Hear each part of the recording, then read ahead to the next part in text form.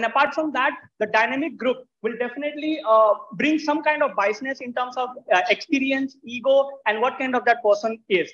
So this is the understanding we got from this topic, and definitely we will be looking forward to understand more, because this topic itself is a very vast and will give a more platform to understand things. Thank you so much.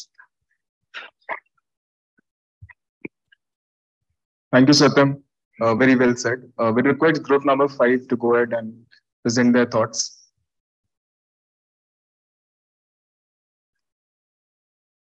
Group number 5. Give a big round of applause to Harsh. So our question was how organization can upskill their employees at a rapid pace. So as a group, we came up with a solution. Like it is the answer for it is a talent management and learning and development. So first one is succession planning. With the help of succession planning, the managers can ask their employees to check whether they're skillful or not to promote them to the next level. Second is cross-cultural and cross-functional training. It is a very good answer for checking on the differences. If there are differences between a culture in the team, then training can be provided for that. Third one is linking learning with the KPIs. Every employee has a KPI. So if we include learning in that, then it will be beneficial in future for promoting them. Next one is individual development plan with the involvement of the seniors. With the involvement of seniors into the function. So seniors can play a role. They will check whether the employees are working as per the individual plan or not. Thank you.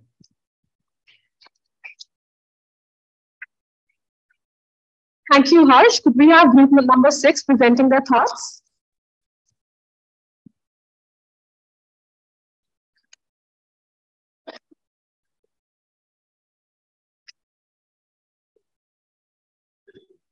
Group 6, Manan, could you?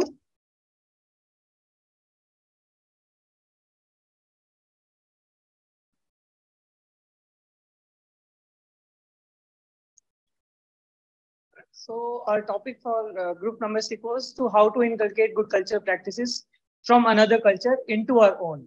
So we brainstormed a little, discussed some ideas, and then we jotted down a few points as a summarize. First of all, we need to respect all the cultures that are all around with us. We need to explore those cultures. And then the other thing that we discuss is we need to increase our zone of tolerance. There are times when we are intolerant about other cultures. We treat our own cultures as above in respect to other cultures. And then we need to listen and absorb and inculcate the values that are there in other cultures. We need to ask questions, take a stand. We need to see what is right, what is wrong, and then we need to move forward with that. And further will be explained by Kshitij. So what we also have to do is to let go of my culture is the best culture. Others have good practice also. So we have to respect them and respect their cultures. Also to synergize and collaborate. We need to, look the common things, and for the common cause, we have to get everything for the culture. So next with the resonate with their stories. Other would be the while traveling, we have to local family and also the other cultures and look forward to it. And also what I want to say is more cultural exchange programs, what we have in soil is should be done more and more in the education purposes, because it's very important that education needs to be done, and it needs to be done holistically. And the cultural exchange should be included as a subject for many of the B schools and other schools. Thank you. Thank you, Manan and Kshitij. Last but not the least, group 7, you have the stage.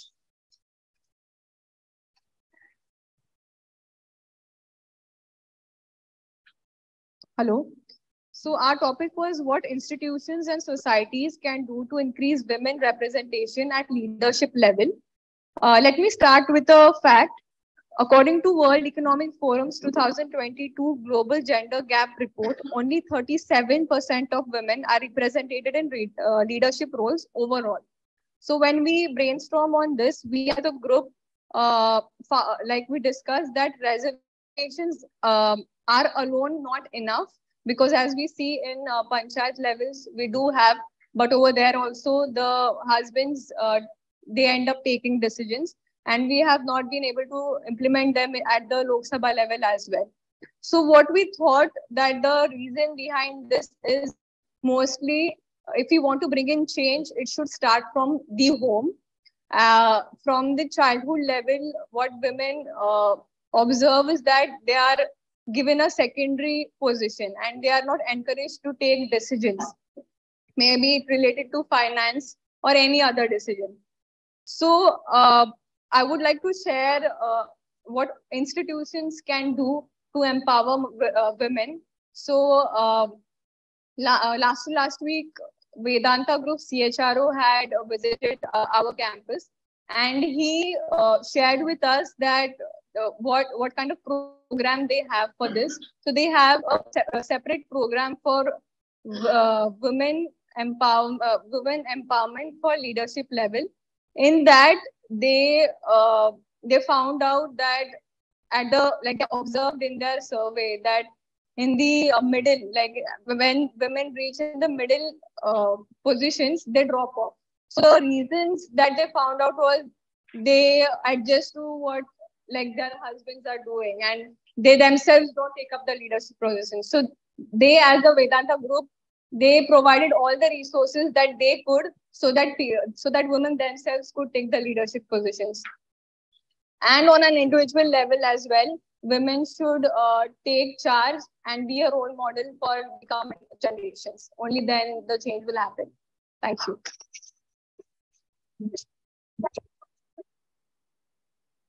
Thank you, everyone. I'm sure this exercise has enabled us to introspect, and we'll probably take these solutions forward. It has been an absolute privilege to learn from our respected industry leaders about topics that have such a significant impact on our lives. I am confident that the students will remember and apply what they have learned in their professional lives. Absolutely, Ishita. What a wonderful day it has been so far. Keeping up the spirit, I'm delighted to introduce the topic for this session: social metamorphosis, drivers, challenges, and opportunities. We invite our colleague, Ms. Rutuja Pillai at SOIL, to give a brief introduction on the topic. Please give a round of applause to Rutuja.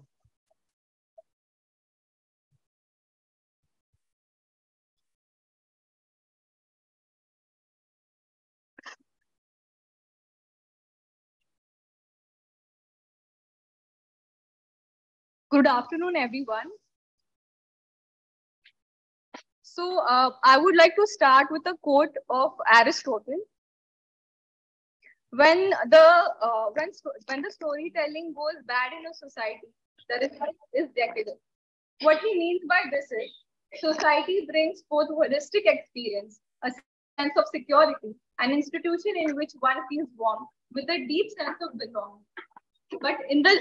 But if the shared mindsets are not thinking enough for progressive growth, it leads to overall social depression. In the last 2 decades, from the advent of VUCA world, there is an ongoing phenomenon of social evolution encompassing social change, social justice, community development, civic dialogue, cultural strength, etc., which has both a positive and a negative connotation to it. The so-called society today is far away from the consciousness of being, the perception of humanity, and the realization of self. We all are running endlessly, living behind the essence of our nature and the essence of togetherness. This change is further accelerated during and post-pandemic. There are many factors that are driving this metamorphosis. Global technological advancement is revolutionizing every aspect of life. Social media has changed the game from establishing direct marketing channels to young adults building lucrative careers. India has one of the largest workforces in the world, but lags behind in important skills to its workforce. The India Skills 2020 report found that only about 45.9% of young people would be considered employable. There is also a cultural change that in the thought processes of how we see families and relationships, from joint families to living, dating apps, or digital friendships to Omegle. Generation Z and Alpha are over ambitious. They endeavor to acquire skills, knowledge, and money in half the time as their earlier generation by working for longer hours through moonlighting and others. This is one of the many reasons that they fall prey to psychological issues like anxiety and depression. Work dynamics are also changing with these intergenerational changes. The way we look at our health has changed, which is great, but especially post-pandemic, we have taken a preventive approach than a treatment approach. At the time when good physique is the new cool, young adults are hitting the gyms more often than ever, leading to overstressing and even heart attack. Drug, alcohol, and cigarette abuse is no more a taboo. Hitting the clubs on the weekend after stressful week is the new normal. We Indians are falling prey to cultural imperialism and becoming an economy of consumers rather than contributors. And this list is not exhaustive. Gig economy, hybrid working, great resignation reshuffling, moonlighting, career cushioning, GDP is increasing, but so is the economic inequality. These are the new buzzwords in these times of uncertainty. It is time to question how we would like to move ahead from here. To build or create a society, we need to now start thinking at the grassroots level. A society with intellect and emotional intelligence as its strength would never shrink. And therefore, to build a healthy society, we all, including government, NGOs, corporates, societies, and citizens, need to first look at collective consciousness as the first step towards metamorphosis. And with this, I now set the stage for our distinguished speakers to further throw light on this topic. Thank you.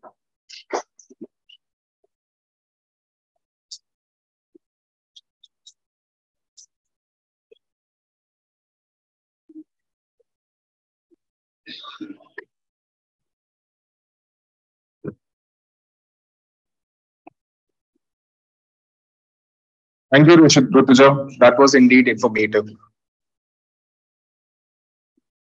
We are honored to welcome our esteemed panelists. Joining us today, Mr. Rohit Adlaka, the former Chief Digital and Information Officer and Global Head of Wipro Homes. Mr. Adlaka was at the forefront of Wipro's digital transformation journey, where his core focus lay in creating end-user delight, strengthening digital security and trust, monetizing IPs, and building a culture that fosters innovation, leading Wipro Homes' artificial intelligence platform and automation ecosystem. Mr. Adlaka was driving the new paradigm of economies, efficiency, and experience. As the leader of Wipro's most transformative team, he helped clients reimagine and execute their digital strategies, overcome internal and cultural challenges, and make AI and automation all pervasive. He has 25 years of diversified experience and over the years held key positions across sales, solutioning, delivery, and P&L management. He has mentored many technology startups such as Vasara, India Accelerator, Data Neuron, and Vector Center, from securing seed funding to scaling them as unicorns. We request you to join us on stage and also like to welcome you, sir.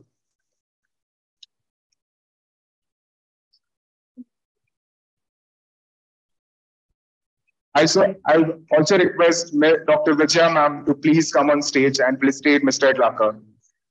Give a round of applause to Vijaya ma'am as well.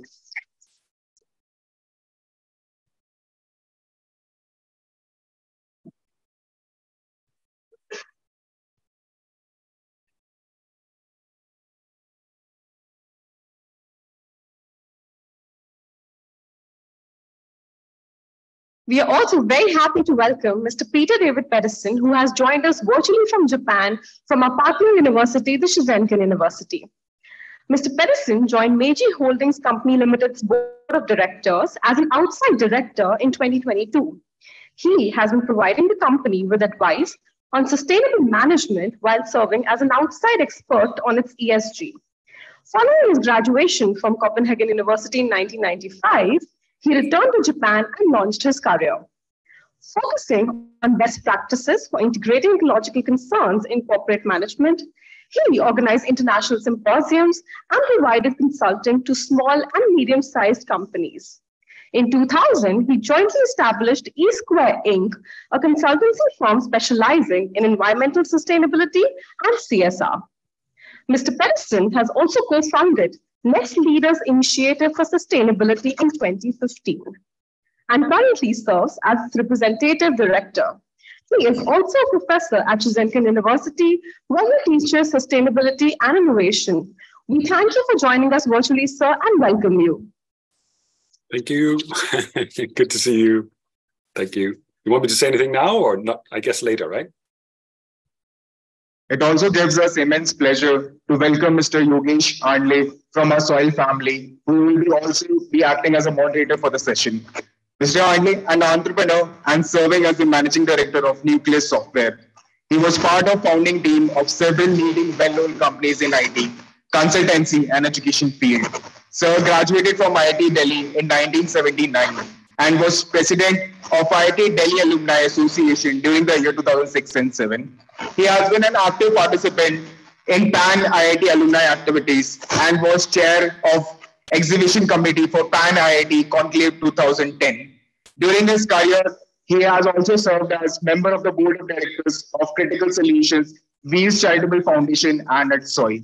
Mr. Arne has co-founded InSquare Inclusive Innovation in the new normal in 2020. He has been mentor to several IT startups and inspiration to many youngsters. He has been actively participating in several community activities to create an impact in the society. Welcome you, sir. We also request A.N. Bhattacharya, sir, to please felicitate Mr. Yogesh Andle, sir. Thank you.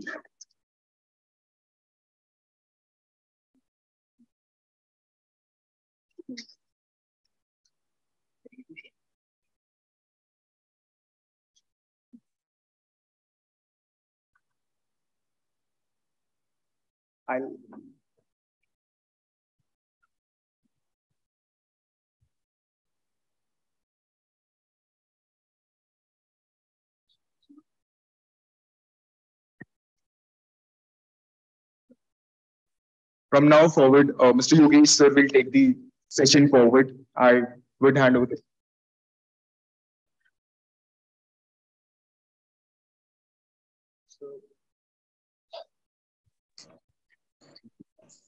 Good afternoon, everyone.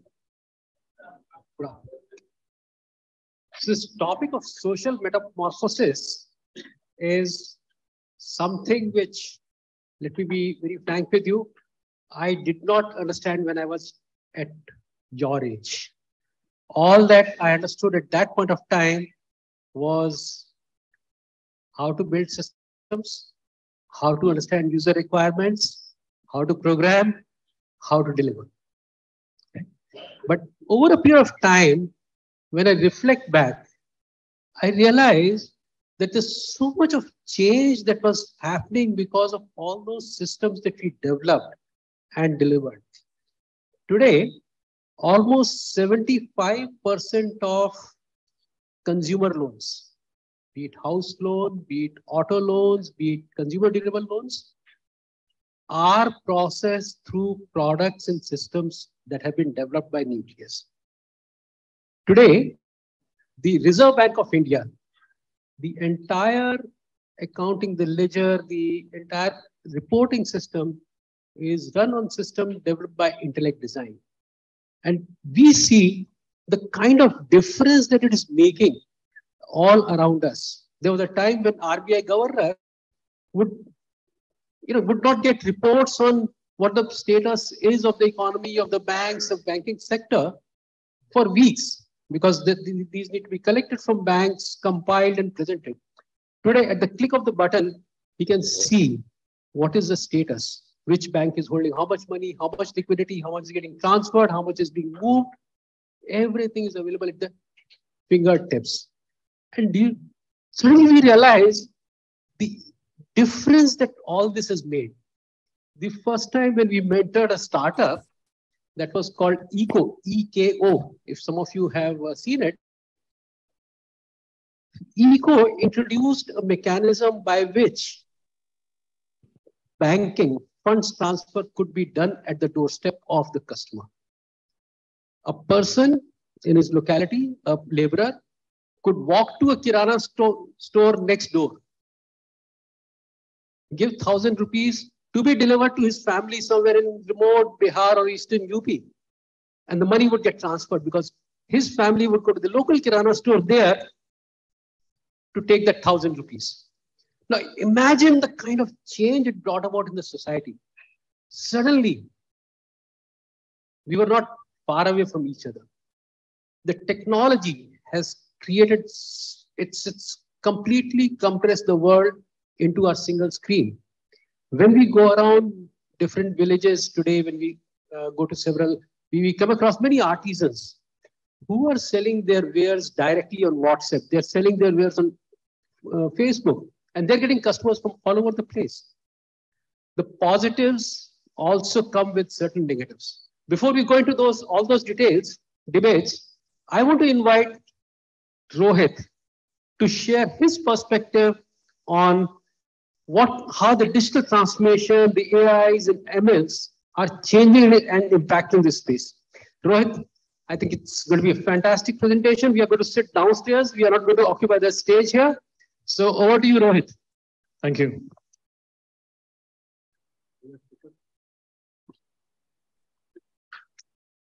The session is going to be organized like this. Rohit is going to make a presentation for about next 20-25 minutes.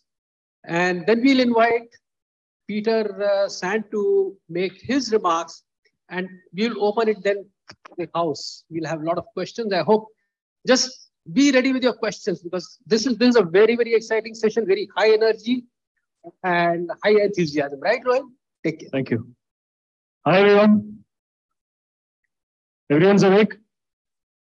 Gulab jamun sabne kha liye? Pakka? Okay, how many of you have mobile phones? Where are the phones? Silent pe kis-kis ke hain? Shabash. My name is Rohit, and I thought it's more appropriate to keep myself awake, keep all of you awake by coming into the audience. And those of you who are not very good with names, my second name is Adlaka, which literally means 50,000. So agar naam bhul jaye to yaad rakhna, the richest guy who came and talked to us out here. In some sense, I belong to Delhi because I was born in Delhi. I started my schooling in Delhi. I finished my schooling in Delhi. And then I did my college also in Delhi, and I joined Wipro also in Delhi. So a lot of Delhi associations, and I live in two states because my parents are in Noida, UP, and my in-laws are in Gurgaon, Vatican City, so two states. I spent about 26 years in a company called Wipro. If you're all familiar, we have a Wipro already here.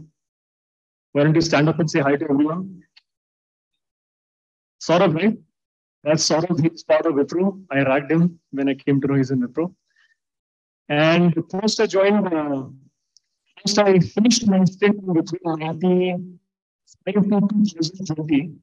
I have now become an independent advisor to multiple companies, focusing on deep tech, AI, cyber risk and security, collaboration. So you name it, that's what I focus on. So the next 30 to 35 minutes, if I may request all of you to keep it interactive, because I'll keep asking questions here itself so that everyone is up and awake. Hi, what's your name? Bhaskar. Bhaskar se pucho kitne khaye isne? Bhaskar, first question will come to you. So be upright. So the presentation is in three parts. Part one is the disruption happening all around us. Part two, I'll take one topic which is much in the news for the last 5 to 10 years. And third is for us students. And when I say us students, means I'm also a student because I'm in constant learning. What is it that we can embrace and guide this transformation evolution which is happening all around us? So we are in what we call the fourth industrial revolution. The first happened around 18th century. Second happened 19th century when electricity came. Third happened 20th century when computers and so-called digital age came.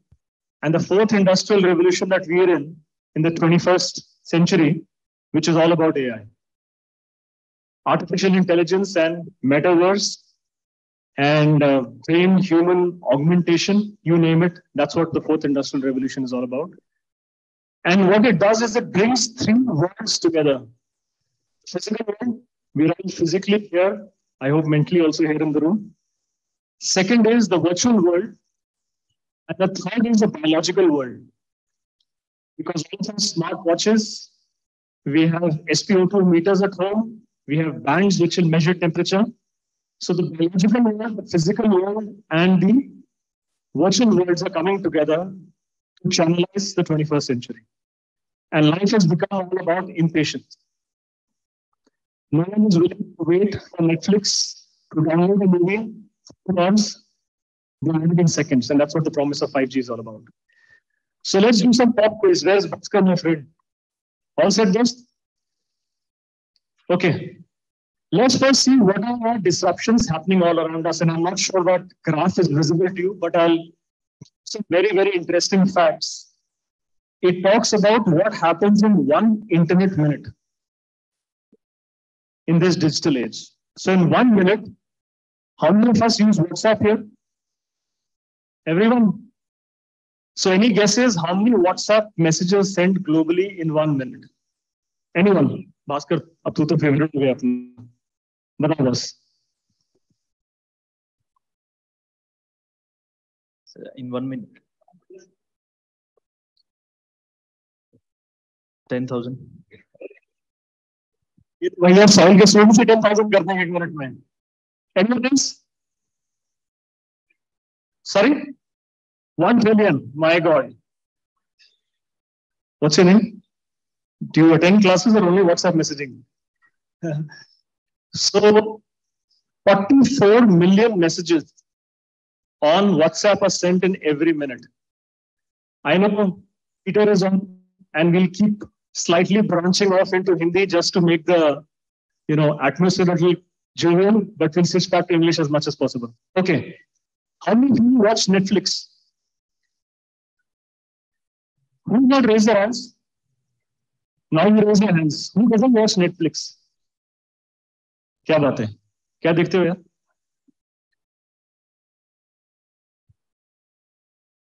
What's your name? Yash Raj. Yash Raj. He makes sense on his own.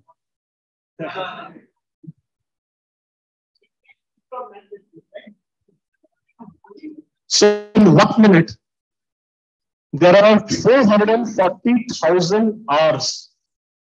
440,000 hours of Netflix streaming that happens globally. Okay. How many of you use Google search? 5.7 million Google searches happen in 1 internet minute. 5.7 million. And who does shopping on Amazon? No brainer. 383,000 worth of merchandise or e-commerce shopping is done in 1 minute globally. So that's the power of this digital age. What are the disruptions happening all around us?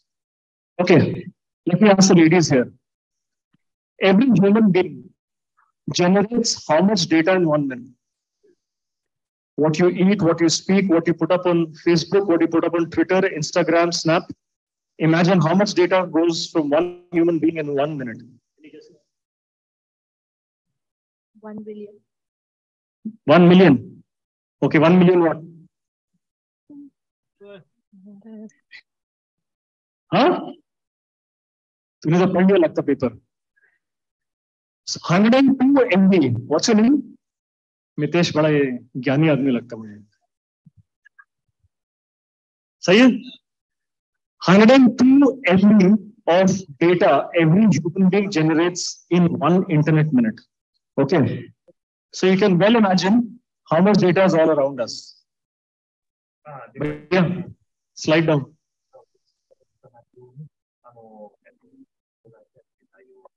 Okay. I'll go through the rest of the slides till they come up. So 102 MB of data for 1 minute. As all of us are extremely enthusiastic on what we post on the social media. The other disruption is that there are close to, I think now we've crossed 8 billion people on this planet. And there are close to 6 billion people who have mobile phones and 6 billion people who surf the internet. And very interestingly, GDP is about anywhere between 80 to 85 right now. And there are companies whose market cap or market value is more than the GDP of countries. So, let's take a shot. Which is the most valuable company in terms of market cap currently? And what's their market cap?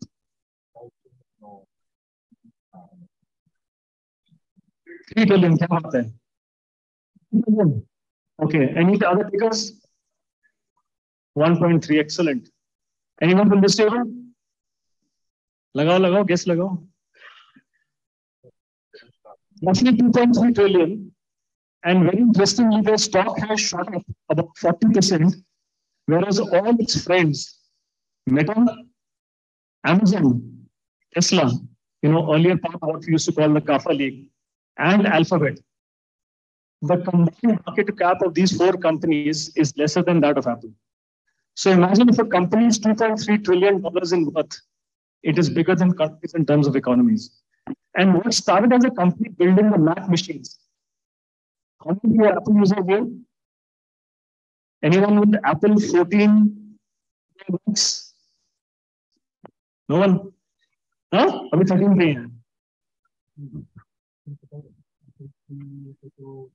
So if you look at Apple, started off with a Mac machine, moved into laptops, moved into mobile phones. And now Apple has got Apple Payments, Apple has got Apple Music. So these companies have grown from a single product line to be economies of their own. Look at Alphabet. Very famous for Google, Google Search, Google Workspace, Google Mail. But they have healthcare. They have autonomous cars. Friends in Amazon, they bought Whole Foods. So e-commerce, books, Whole Foods, and now Amazon Alexa. I don't know if you've read this company Alexa also, disappointingly. They shut down their education business. They shut down the distribution business. And now third is Alexa that's shutting down. But the fact is that technology is disrupting everything around. Some companies are becoming more powerful than countries themselves. The second shift, I hope this slide is a little more readable. But let's look at what are the disruptions happening ahead of us. What's coming? How many people use 5G? 5G, 5th generation, is there in Delhi now. Yeah, तेरे से तो अलग बैठना पड़ेगा दोस्त. No, it's okay. So 5G is now giving you speeds 40 times higher than 4G. 40 Gbps upload and 3 Gbps download. So you can now download your favorite movies in seconds. The second big disruption is this internet of behaviors. And I'll come back why I'm telling you all of these because it's important to circle back on the disruptions, the societal changes, and what we need to do as humans. If you look at internet of behaviors, everything that we do, literally, is there on social media or somewhere on the dark web. We may not realize that. How much we sleep, tracked by a phone. What we eat, we basically put. Wherever we're shopping, wherever we go to the next pub, everything. And there are companies that know 80% or more about you. That is more than your parents themselves or your siblings. So people are using your behavior. People are using your movement to predict what you should do. And in some sense, we already are doing that. Right? When you go to Swiggy, they'll suggest a restaurant based on your cuisine that you or palate that you have. You go onto Facebook, and this used to happen many years back. Our friend used to get tagged in terms of the names. You go on to Make My Trip, and then that pop-up comes into Facebook. So your internet of behaviors is becoming very strong. So like this, there are multiple disruptions.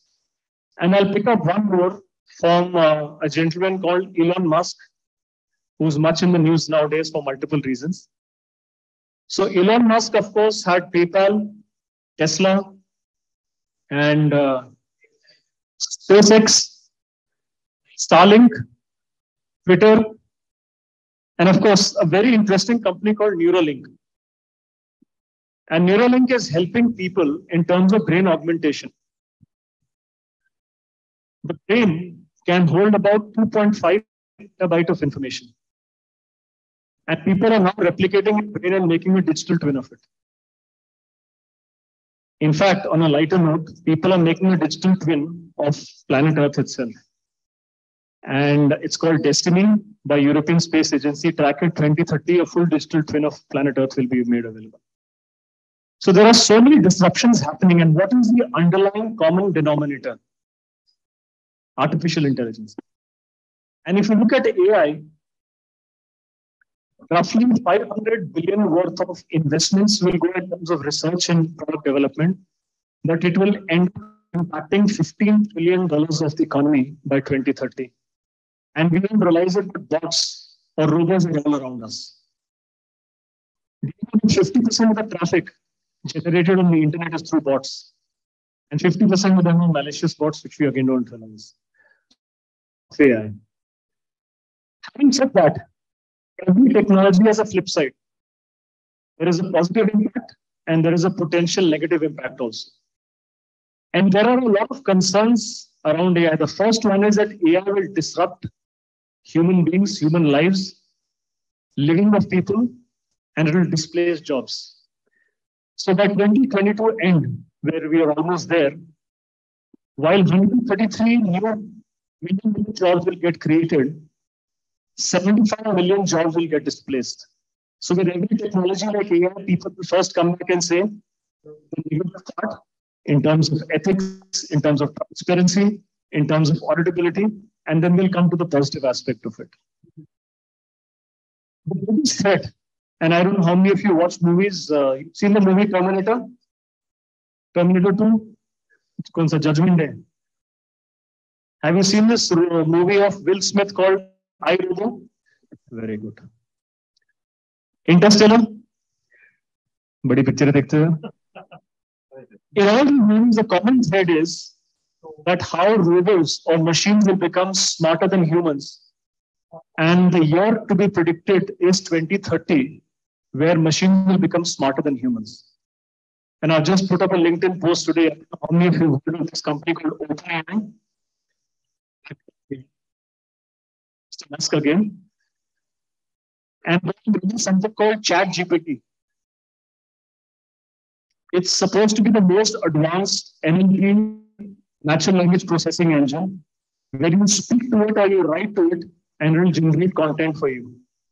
Just like DALL-E, D-A-L-L-E, builds images for you, ChatGPT can build a story, can do the homework assignment, and write code also, and it can create stories. My friend just sent a spoke to it, said, tell me how my college life is about, and it built a full poem for him. He put it on my WhatsApp chat yesterday. So imagine the power of technology and so-called singularity, where machines are becoming smarter and more learning, whereas humans are becoming more machinal. Having seen this, what is it that governments are doing to manage this disruption? And I'll pick up one of the most advanced countries, Singapore, small country, but one of the most advanced. And Singapore has built something called a Singapore Brain, which manages and monitors the entire country. Pandemics, epidemics, traffic, human movement. It controls and manages the entire society environment itself. And they are bringing students, they are bringing companies, they are bringing other countries environment and jointly ideate and innovate on what AI should be. Same is the case with UK. UK has already spent about 2.4 billion in the last 8 years on AI. And India can't be far behind, where in 2018, India launched its own AI for all strategy. And is focusing on healthcare, education, smart cities, smart mobility, and agriculture. So disruptions are there. Companies are investing, companies are investing, What is it for all of us? Now, very interestingly, at least during our time, there were two streams, actually three: science, arts, and commerce, and professions were either engineering or medicine. And now there are hundreds of careers possible.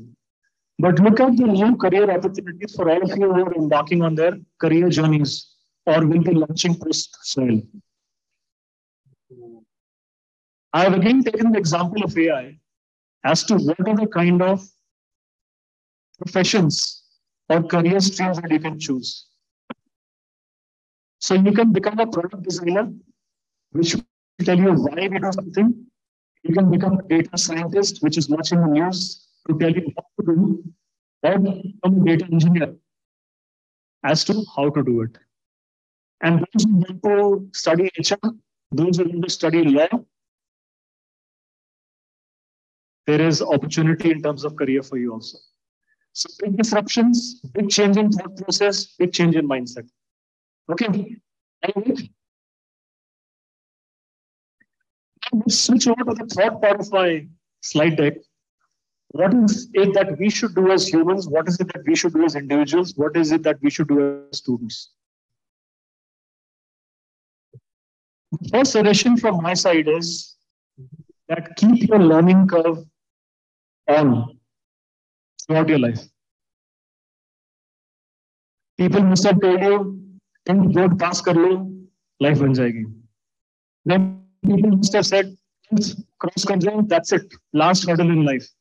Then entrance exam, then college, then MBA, then working, then every promotion, then marriage, then kids.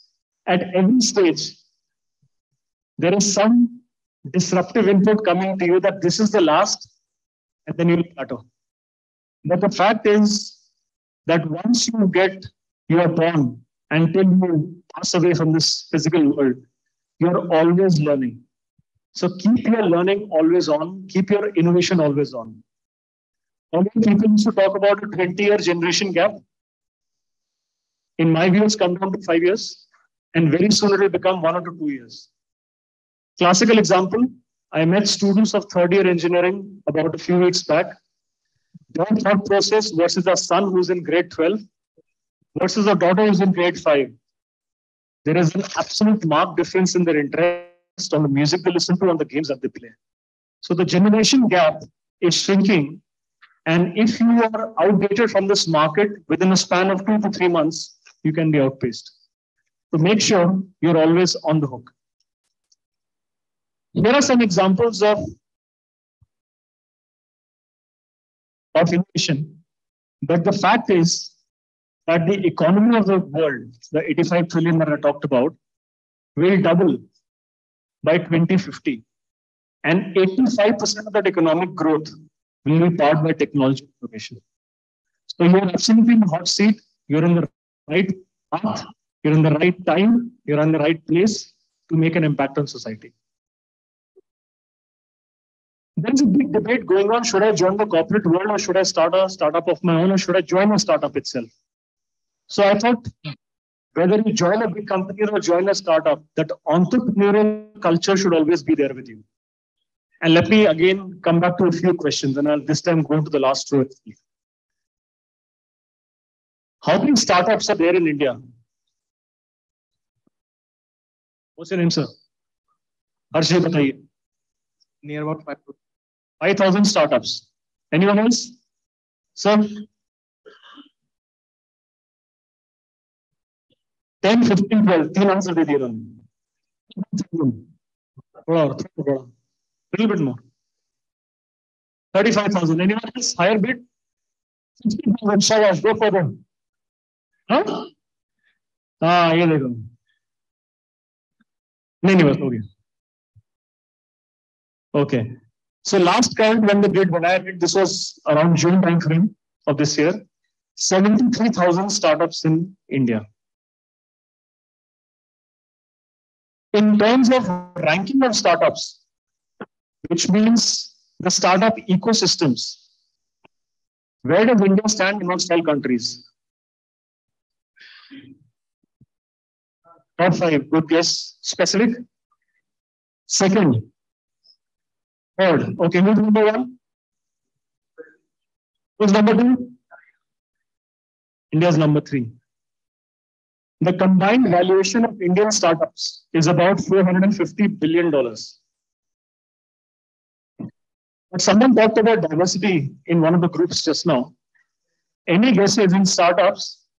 How many ladies are there in the leadership positions? Any guesses? 80%. Hey, shabash. Anyone else? 10%. 10%. Who's that? क्या हो गया भाई? So he's the closest actually. 14% ladies are there. Despite India being a birthplace of startups with so many unicorns, I think now it's about 110. But yeah, I think two more have got added, Light Squared and Fractal. So let's assume between 107 to 110 unicorns are there. Only 14% of ladies are there in leadership positions in startups. The other interesting phenomena is there is a massive shift happening from tier 1, tier 2, tier 3 cities to actually villages. How many villages are there in India? Sir, बताओ. Serious हो like. Take a guess. 21,000. Number of villages in India. Anyone else? 5 lakhs. Okay, close. एक और है यार, who's going in multiples of 5? 6 lakhs. क्या बात है? Google search मारा. 6 lakh villages are there in the country. Good one. What's your name again? Mukul and Nitish. हाँ, ये दोनों के साथ बैठना पड़ेगा. So there are 6 lakh villages and 68% of the country's youth, 68% are based in villages. There is a fundamental shift happening where village used to be all about government jobs or agriculture and job security. But people are venturing into experimentation into multiple other careers. So first it was the IT world where we used to go to coders or coders into villages. Then came the BPO world. And now it's the startup world, which is being built by people from villages for villages itself. For example, there are 1,300 agri-tech companies in this country focusing on agriculture, which is, of course, bread and butter for people. So here are the numbers for you. I don't know if they're readable itself. And some familiar names are right below. How many of you invest in IPOs for startups? Which ones? Hey, shabash. Nika?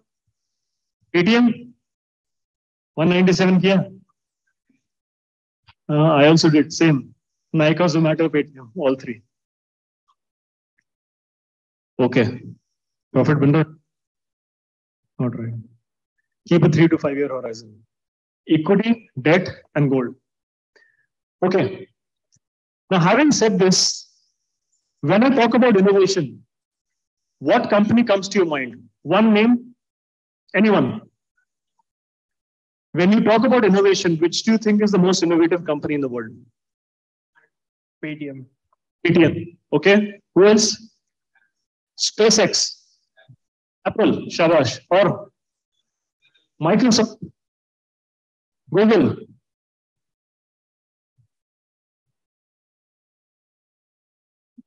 Sorry? Samsung. Anyone else? Tesla. So when we talk about innovation, when we talk about an entrepreneurial culture to keep churning out more products, I don't know if it's visible from here, but take a look. The same GAFA League. GAFA is the old name for Amazon, Facebook, and Apple. Of course, it's changed now. It used to be called FANG. FANG.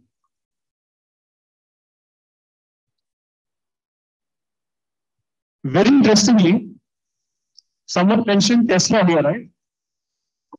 How much do you think it spends on R&D and innovation? Huh? लुट जाएगा Elon Musk. इतनी cars नहीं बिकती. Tesla spends 40% of its revenue back into this. So the key part here is innovation is here to stay. Technology disruption is constant. You have to keep pace with it. And there are enough startups / bigger companies that you can emulate and build your own career. But when you start,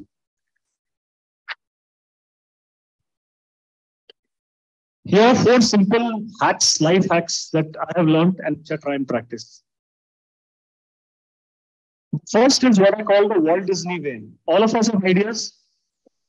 Whether we're sitting, whether we are on the phone, whether we're watching TV, ideas keep churning in our mind. Some activity is always happening, and they always the human mind tendency is to keep innovating, even though may not realize. You're driving, traffic management can be done better. Lane discipline can be done better. In school, a virtual environment may work out better than a physical environment. So you're always churning. But how many ideas are actually see the end of light of day and become successful? So my first thought is go the Walt Disney way, where there are 3 types of people in one room. I don't know whether you deployed that in the discussions that I had just now during lunch. But in life, there are 3 types of people for innovation. The dreamer, normally the person who has the ideas. The realist, the one who is a little more grounded. And third is a spoiler, whose job is always to have these 3 sets of people for every idea. And once you go through multiple rounds of discussion with practicality versus lofty thinking versus hardcore execution versus past failures, you'll be able to come out with an idea which can stand the test of time.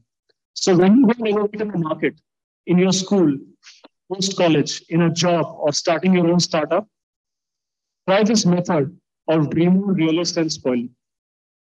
Second, always remember the future and build a product which has at least a 10-year longevity.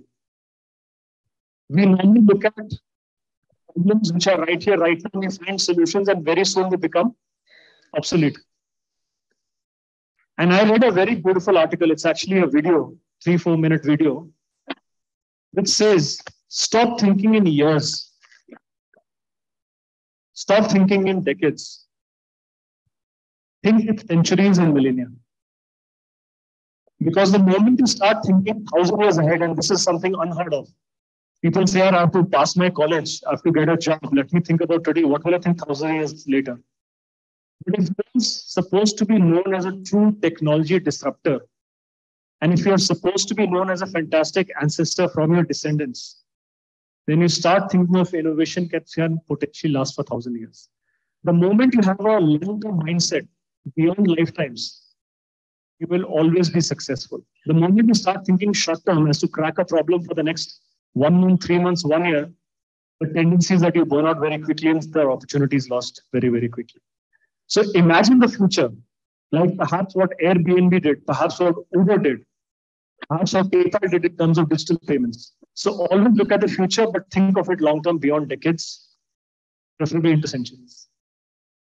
The third is look at the day in the life of the person whom you're going to be putting as a customer. So whether it's a consumer like us for Uber, whether it's a driver of the Uber, whether it's a person who owns an apartment, put that person as a central persona and then imagine what you should be doing. You'll be successful.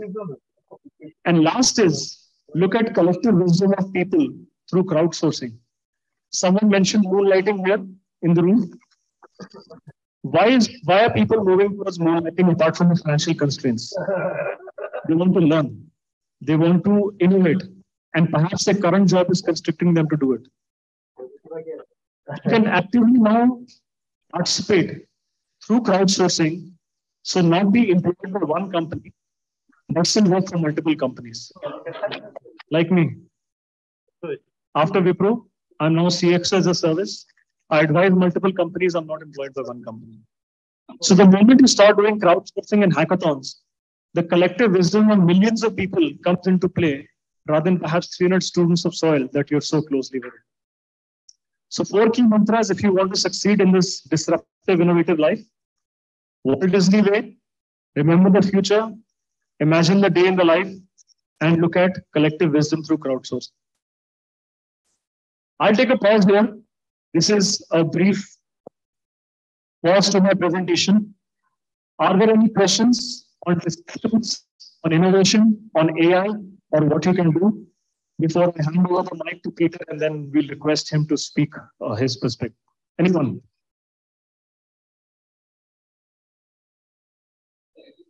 Hello, my name is Satyam. So, as we know, technology has been playing a very vital role. So, do you think technology is going to be a compulsion or a necessity in the coming future? Both depends on what perspective you look at it. If you don't have a mobile phone, you will be compelled to start using a mobile phone. Extreme example. If you're a mobile phone user, then you'll want to increase your device capability and you'll want to move from 4G to 5G to now people are talking about 8G. So depending on what phase of life you're in, you will always be compelled and pushed or you'll be self-motivated to happen. Because if you don't, then within weeks, within months, you'll go into isolation because the amount of knowledge now available is immense. And the capability of a human to cope up with that change is very, very minimal. And we need technology to do that.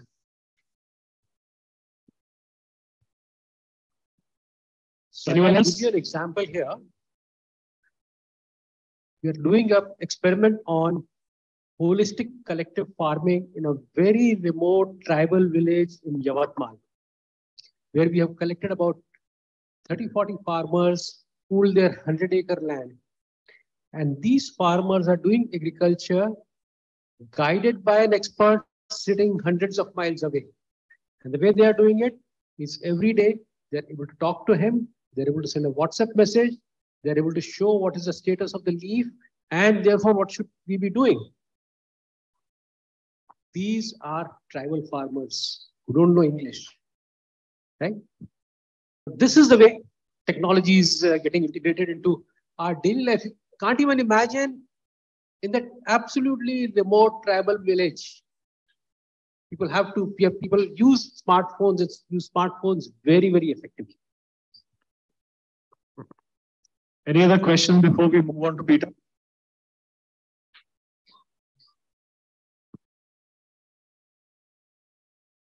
How do you look at human side? Because as the world is going towards tech, so the importance of everything cannot be done using technology. So how is that creating a disruption between the human societies? Like our generation is a bit of social, but if we look at the upcoming generation, the people will not be much social. So how do you look at it? You know, very interestingly, this few years back, a nice gaming platform called PUBG came. I don't know how many of you played it. Battleground. So our son, he must have been in grade 9 or 10. So he said, my friends are coming over to play. I said, fantastic. So they went to the room and the door closed. So I said, they must be talking, chatting, playing. So I just knocked and I entered and I realized all 4 of them were on their mobile phones. They were playing with each other, PUBG, physically next to each other, but connecting with each other virtually. So that's an extreme example of how addicted, I shouldn't say, but I'm saying how involved people have become in technology. The fact is that the human consciousness, the human aspiration, the human embodiment always yearns to do more. And the physical touch, which used to be very high before the fourth industrial revolution, is coming down drastically. And people are finding mates and societal interaction through places like the metaverse itself. So the onus becomes on us that while there is fantastic opportunity happening, how do we make sure that the human side of technology still remains? So you have robots who do repetitive tasks, but are as human, as explainable, as trustworthy as humans are. So our job will become how do we innovate, how do we shape technology, and how do we bring in human side of it. And if you watch the series Star Trek, where there used to be Captain Kirk and Mr. Spock, I think that's the coexistence that we need to bring in, where Captain Kirk used to be very human, sometimes irrational, thinking through emotions, and Mr. Spock very logical. And both of them were able to coexist. So that's the responsibility back on our shoulders. Whatever innovation we bring in, there should always remain a human side. So we'll switch over to Peter. Thank you so much. I'm anyways here for more questions, but thank you for being a patient audience and thank you for keeping going. Thank you.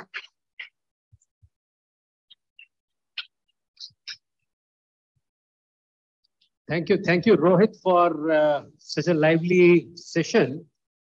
And I would now like to invite Peter from Japan to share his perspective. Over to you, Peter. Thank you. Can you hear me okay? Yes? Yes, we can hear you. Wonderful. Congratulations on your conference. I wish I could be there, but since it's not possible, I'm joining you from Shizenkan University in central Tokyo. And I'm going to bring quite a different perspective on the topic of societal metamorphosis. But just again, to give you a little bit of background, I'm from Denmark. I've been based in Japan now for 31 years. And out of those, I've worked 27 years on sustainability. A lot of it with multinationals, how to twinge or calibrate their sustainability strategy. Then I decided at some point, and I'll get back to that multinationals would never get us to a sustainable future. It all comes down to leadership.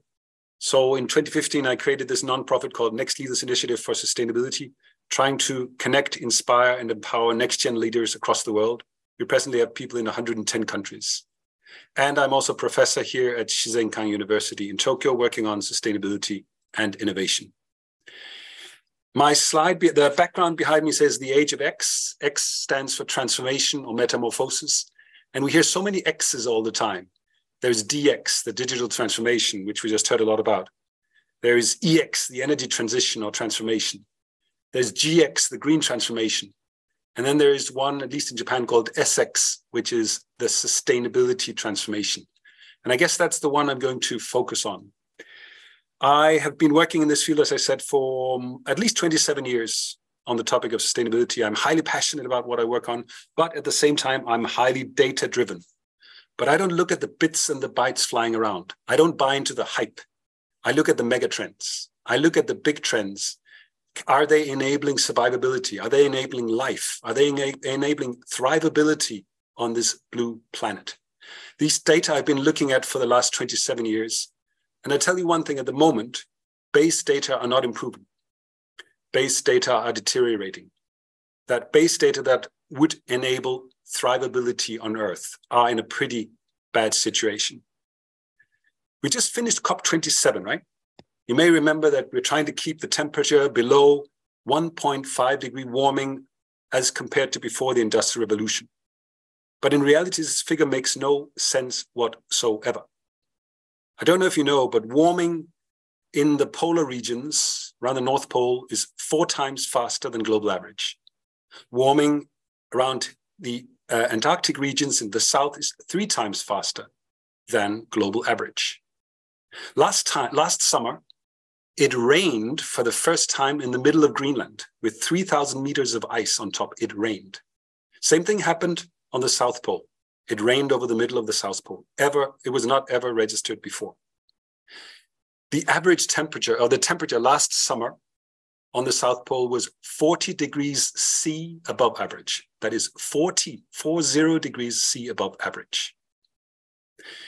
November 2015, you may know that this was a milestone in human history. We passed 8 billion people on Earth. Presently, we're adding 220,000 people net every day. I know people are starting to talk about a decrease in human population, but there's a long way to go. We're adding 220,000 people net every day. We will go from 8 billion to around 9.7 billion in 2050.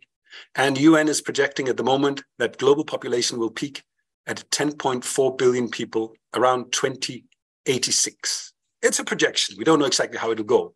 but they're pretty good at predicting those kind of things. So we have a long way to go, not only because we're adding another probably 2.4 billion people to human population, also because still, according to a very recent report to the Club of Rome called Earth for All, still about half of global population lives on less than $4 a day. That means below what could be called the global middle class. So not only are we adding 2.4 billion people, we're going to add a lot of people who want to be richer and have decent lives. Very natural drive for people. So our challenge, maybe over the next 100 years, and this will depend on your leadership, on your actions, on your decisions, on your heart, before the tech, I promise you.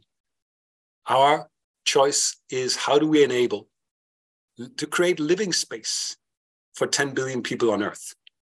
I'm not a pessimist as such. I think it can be done. But I'm going to tell you a little bit about my look on the key drivers for this societal metamorphosis towards sustainability, or beyond sustainability to thrivability. Because that's where we want to arrive, right? We don't want to just be sustainable. We want everyone on Earth, those 10 billion people, to thrive. That is our aim. So where are we today? Well, amazingly, population growth rate has halved since the 1960s. It's about 1% population growth per year now. It used to be more than 2% in the late 1960s. Great. And it's going further down, sure. But paradoxically, because our head count has gone up, it has taken almost exactly the same number of years to add 1 billion people to global population in the last 50 years or so. Actually, the last billion, it took 12 years. Let me get to the numbers. It took 12 years to go from 5 to 6 billion. It took 12 years to go from 6 to 7 billion. And then it took 11 years only to go from 7 to 8 billion. So we have not slowed down yet.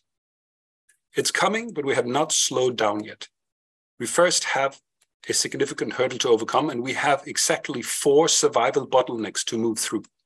And you will see them play out in India. We have seen them in Pakistan very recently also. There are 4 survival bottlenecks that we will need to move through with wisdom, with technology, and with 3 drivers that I will mention to you in a second. And the 4 are all interlinked. We could sort of fail as humanity on any one of them or on a combination of all of them. Those 4 bottlenecks are, the first one is food/agriculture/protein. That would be the first one. The second one is water. The third one is resources and ecosystems. And the fourth one is energy and climate change. And these 4 are all interlinked. But if you look at the base data in those 4 areas at the moment, it's looking pretty bleak. You also know that India, for example, is facing some pretty tough times when it comes to water supply, for example. The impacts of climate change, the pollution of ecosystems, the degradation of farming land. So while we need to be positive, while we need to look at creating a positive future, we also need to realize where we are today. We cannot just go along with the hype. I used to work with John Nesbitt, the guy who coined the term mega trends, American futurist, very positive about technology, very positive about the future, generally a very positive spirit. But he said to me, always watch out for the hype. When new things pop up, there's such a lot of hype. And most of it, some will stay, but most of it will disappear. We don't have flying cars. We cannot even have autonomous driving. This was supposed to be on the streets right now. We're not going to have a lot of people living on Mars. Sorry, Elon Musk. It's not going to happen. Cryptocurrencies? For me, they're a joke. They're also consuming between 120 to 240 billion kilowatt hours of energy right now. This is the same as Argentina or Australia. And the metaverse, well, I don't know. Maybe I want to be in the metaverse, but I would feel sick of living with those goggles on and living in that world all the time. But it's up to you. But don't buy all the hype. Go deeper. Look at the megatrends. Look at the most important things for survivability or thrivability on Earth. And for me, there are 3 drivers that I've been working with over the last few decades to look at how change happens in society. I call them S SVT. Very easy to remember, SVT. S stands for systems, V stands for values, and T stands for technology. Those are the three key drivers of change in our societies. Systems is legislation, it's social systems, it is also business systems or business models. V, values, is pretty straightforward, but it's also mindsets, it's our awareness, it's our worldviews. And T, tools and technology. We need all those three drivers to achieve the kind of change we want to see in society. You could look at it as a three-wheeled buggy, but which one is the front wheel? I would venture that technology is not the front wheel. For me, values are the front wheel, because values determine what kind of societal systems we will put in place. If you look at the theater they had at COP27 in Egypt, values were not aligned for a sustainable future. But if we can get the values in place, we will have the right kind of incentives in the economy, and we will have the right kind of disincentivization of some behavior in society based on those values. We might have the right kind of legislation. We might have the phasing out of what is needed to be phased out, and the phasing in more rapidly of technologies that we need. Values determine, therefore, also through the systems, the legislation, what kind of technologies will be promoted and at what speed. Of course, AI, I agree that AI, information technology, has a huge role to play. But for me, it's not the key driver. It's an enabler, but we need to work based on ethics, on values, on our heart. That's where the real change that is needed comes from. So I would really encourage you to look at, since you are at the School of Inspired Leadership, to think about the role of leadership in this metamorphosis. That's why I personally shifted, although I'm also right now working with multinational corporations and sustainability strategy, I shifted to working with next-gen leaders across the world, trying to empower a generation of decent leaders for whom sustainability is built into their decision-making OS, their operating system. Sustainability meaning acting for ecological soundness, for social justice, for fairness, as the natural thing to do in every decision you take, in every action, basically, you work for in your life or in society. So maybe, I don't want to talk for too long. I would love to have a discussion around these issues. So I would repeat before I end, first of all, that I'm not against technology. I love Zoom. I love mirror boards. I have a very nice smartphone. I'm not at all against technology. I just think we need to look at the most important things for human beings. And sometimes we need counterbalance to technology. Sometimes we need to be rooted. We need to be grounded. We need to work based on heart and ethics. That's where the real value for human beings comes in. So let me finish my little input here by sharing a slide. I hope you can see it. Is that visible for you? Or not? I just need to know. See it. We can see it. You can see it? Yes? Yes. Okay, good. Very good. Very good. So since we're at the School of Inspired Leadership, let me give you, at the end, my view of conventional leaders compared with what we could call sustainability leaders. You could also call them transformative leaders, if you wish, but with a particular focus on sustainability. So if you look at conventional leaders so far, they tended to see nature as a subsystem of the economy. Therefore, they had a very fragmented worldview. And in language and in actions, it was humanity against nature. If you then look at what I call sustainability leaders, they are leaders who see both the economy and society as part of a larger natural ecosystem. They have a more systemic worldview, and they definitely see humanity as part of nature and not above or beyond nature. If you look at the notion of time, in most conventional leaders, short-termism is dominant. And there is a lack of deep respect for future generations. There may be some lip service, but they do not show in their actions the deep respect for future generations. For sustainability leaders, of course, the short term is also important. For sustainability, we need people to survive. We need people to move out of poverty.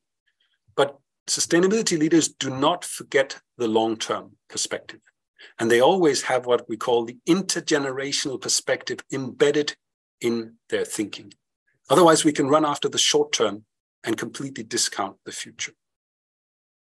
The mindset of leading amongst too many conventional leaders is the alpha male model.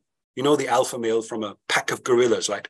Might be very useful in the animal world, but we need to evolve beyond that. The alpha male model says it's me leading the pack. Come follow me. The sustainability leader will work on servant leadership. Me supporting others in their journey. This, I think, is very much in the Indian spirit as well. But how much do we see of this servant leadership?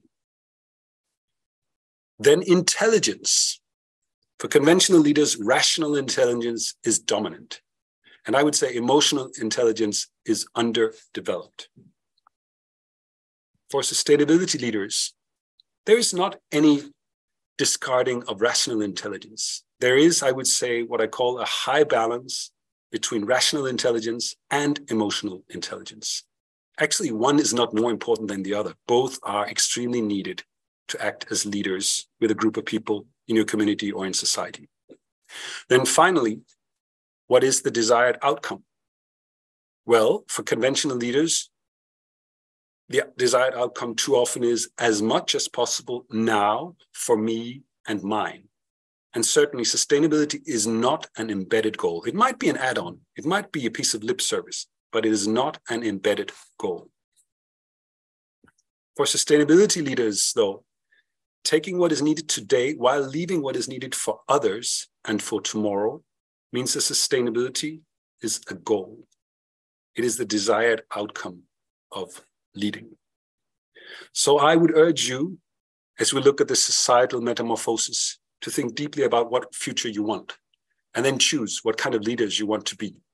Only you can make the choice. No one can make the choice for you. You can choose the left part, uncritically, running along with the dominant streams in society, or you can choose something that's more along the lines of the right. It's your choice. For me, it's a choice between being what I call having what I call a small self, focusing on me here now, or a big self, which is able to expand consciousness, look beyond yourself and look beyond your own time. And with this, I will stop, and I hope we can have a lively discussion after this. Thank you.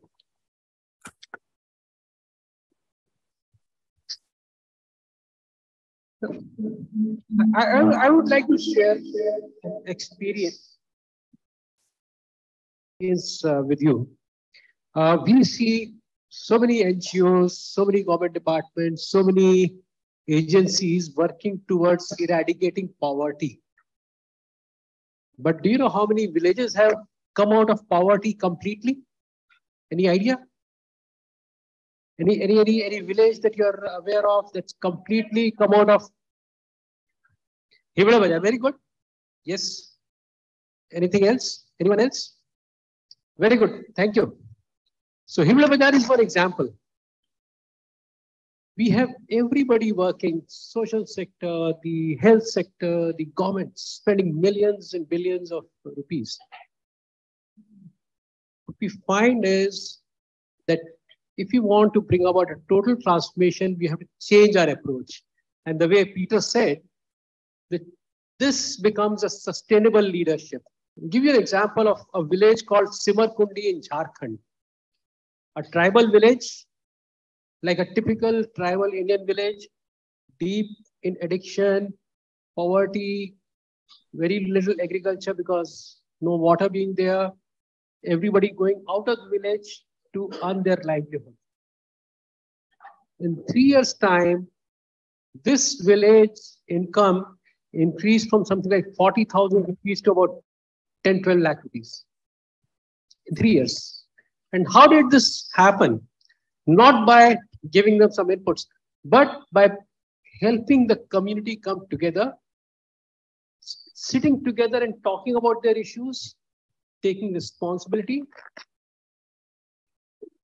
a bit of shramdan, what we say as gift of labor, and a leader who was present there amongst them, but was not leading them, was supporting them. Extent that once they started growing vegetables, and the traders came to their community to say, we'll buy a vegetable from you, but we'll grade it. So A grade will give a higher price, B grade will give 10% less, and C grade will give 10% less. The community together said, sorry, we are not going to sell it to you. Either you buy the whole lot, only then we'll give it to you.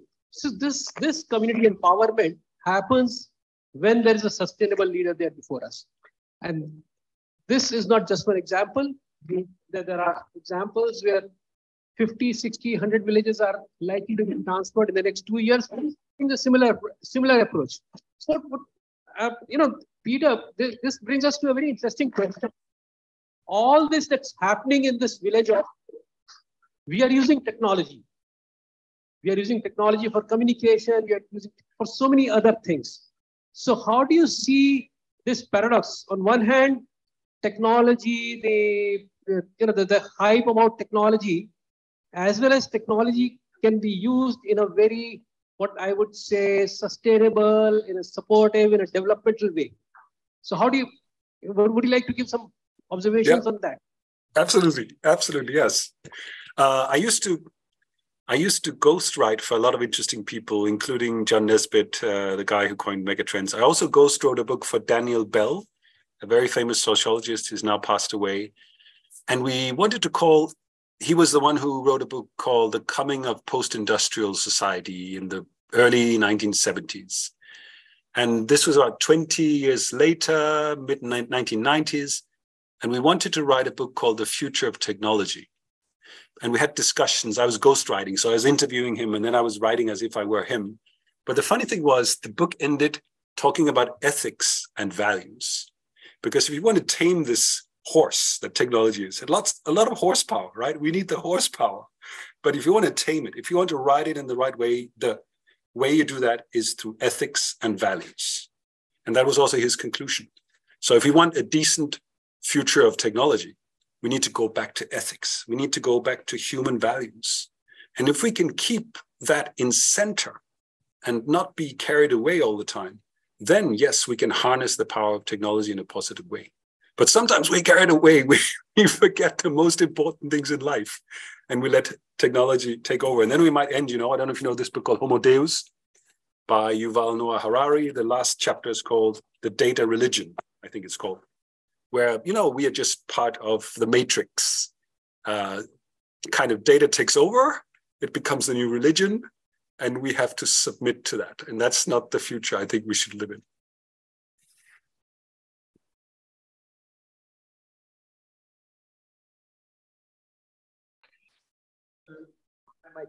So in this village, when the farmers, they find some pest or something on their crop, they use technology to deliver this information to the scientists sitting behind. And they use AI, obviously, to identify very quickly how these things are being done. So, and Peter talked about ethics driving technology and technological change. What's your take on this? So how do we use technology in the most effective way so that the basic issues, the blocks that Peter talked about, the blocks of food, agriculture, energy, water, and environment, they are taken care of? So good part is that technology has become all pervasive now. Earlier, we thought that it's only available for people in the higher strata of society and those who can afford it. But to every walk of life, to every social and economic strata, technology is available. For example, remote healthcare, remote agriculture, drones for managing your crops in terms of an aerial view. A farmer has built technology and got a mobile solar panel so that you can actually harness the power of solar, appropriately move it from field to field without it getting actually stolen. There are people using technology to build water through water vapor and through through the atmosphere. So if you have the right mind, if you have the right applicability, and if you have the right mindset to drive a positive change, everything can happen. The basic issue is when people start taking shortcuts in life, and through the shortcuts, it's faster money, faster deployment, faster success, that people forget the basic fundamental values of humanity. And technology is as you treat it, as you teach it. So the responsibility is back on us, that how do you make technology more responsible, more social, more trustworthy? Because after you have 2 drinks in the pub with your friend, you trust him or her for your till the end of your life. But a machine or a bot, which is actually doing work for you somewhere sitting on the Amazon cloud, you will never trust it. So how do you bring that trust? How do you make sure that whatever principles of life are there are built into this fundamentals of technology? And then how do you monitor and audit it as you're going forward so that there is peace of mind and there are no people raising their voice every now and then saying technology has gone against me? For example, in China, people are using technology to monitor their own citizens. So citizens are now gone up against them, the government itself, because for every human in China, there are 8 cameras available. So imagine how much of scrutiny which is happening out there. So there are enough examples of positive, there are enough examples of autocratic behavior. It's for us humans to realize how do we get to technology for good, rather than overemphasizing on technology because it's good to have, but forgetting the fundamentals of life. Fine, thank you. Thank you, Ruth. So are there any questions? I open it to the floor now. So if you have any questions to Peter or David, please feel free. So who would like to go first? Anyone here? Yes. Good afternoon, everyone. Good afternoon, sir. So I mostly agree with your thinking. Like we make hype of certain tech, like we talk about the cryptocurrency, but mostly it is the blockchain. So we oftenly forgot the technology behind it. We also talk about Meta, but we forgot that the technology is actually augmented reality or virtual reality. So there are multiple applications of a tech, but we only go behind a certain thing. So as you also mentioned, what a conventional leader should be, what a conventional leader is, and what a sustainable leader should be. But whenever a technological innovation or I would say a digital innovation or disruption happens, a conventional leader always looks for the value proposition and that technology will bring for their internal customers or for their external customers. What I want to ask is there any framework available for a sustainable leader to use a technology? Like a conventional leader looks for the value proposition, what a sustainable leader should look for? That's a very good question. Yes. Yeah, those 3 drivers of change, they need to hook together. So we cannot do without tools or technologies. But the question is, what is your operation system? What is your set of ethics or values with which you use the technology? That is the thing. You have to return to that all the time. That's basically, you have to remind yourself to return to those key questions for humanity. And that, if you do that, I think, of course, yes, sustainability leaders will also harness technology, but they might perhaps not be carried away by the day-to-day, the talk of VUCA, volatility, uncertainty, complexity, ambiguity.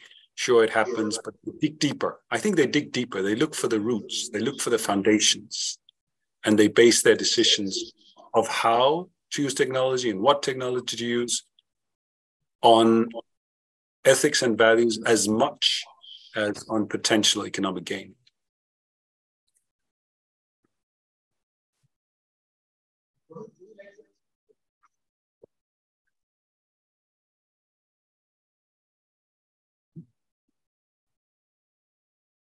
I like what Peter San talked about SVT, but I think the biggest part of that SVT acronym is V, which is the values.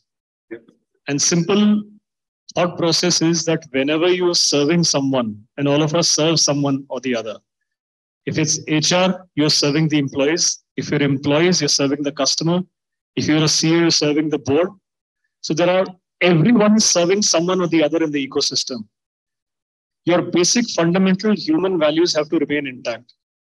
Whomever you interact with, put yourself in that person's shoes and then interact with them. So the way you want to be treated, a lot of us call up HDFC customer care, a lot of us call up Airtel customer care, and then we realize that we are getting a very raw deal because it's a very impersonal conversation. But the same way, if you are able to go back to your customer or to your colleague or to your friend and come without values of just it being an information exchange or a transfer, then it's not a long-term sustainable thing. So there are enough value systems, there are enough frameworks, there are enough ethics books written. But my suggestion is that keep your truthfulness to yourself in everything that you do. For example, if you're studying in class, are you giving you 100%? Are you thinking about the weekend plan that you want to make with friends? If you're actually going to meet your parents back home, are you spending 100% time, thought, and energy with them? If you're in your job, are you giving full 8 hours of conscious work there? Keep these fundamentals in life. There are enough guidelines and frameworks to support you. But if you're true to yourself and truly conscious on every action that you take, then you don't need any other support system. Thank you. Thank you, Rohit. Any other question? Anyone else?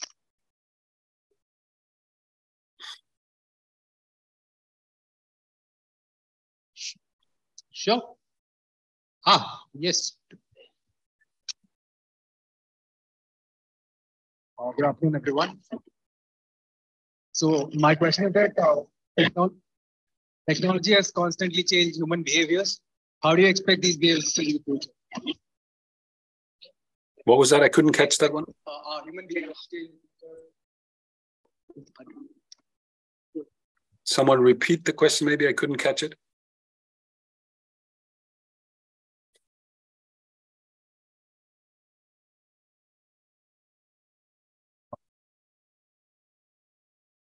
I was not able to catch the question, sorry.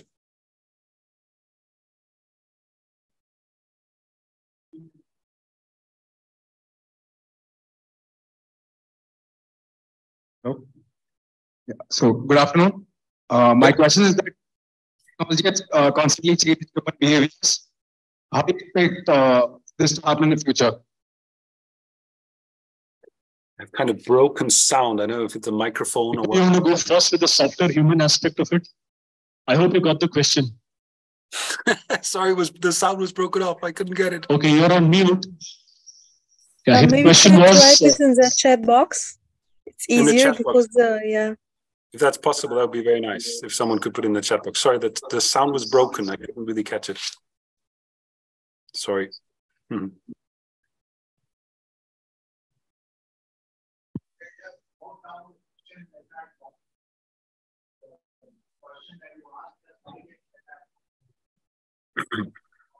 Thank you.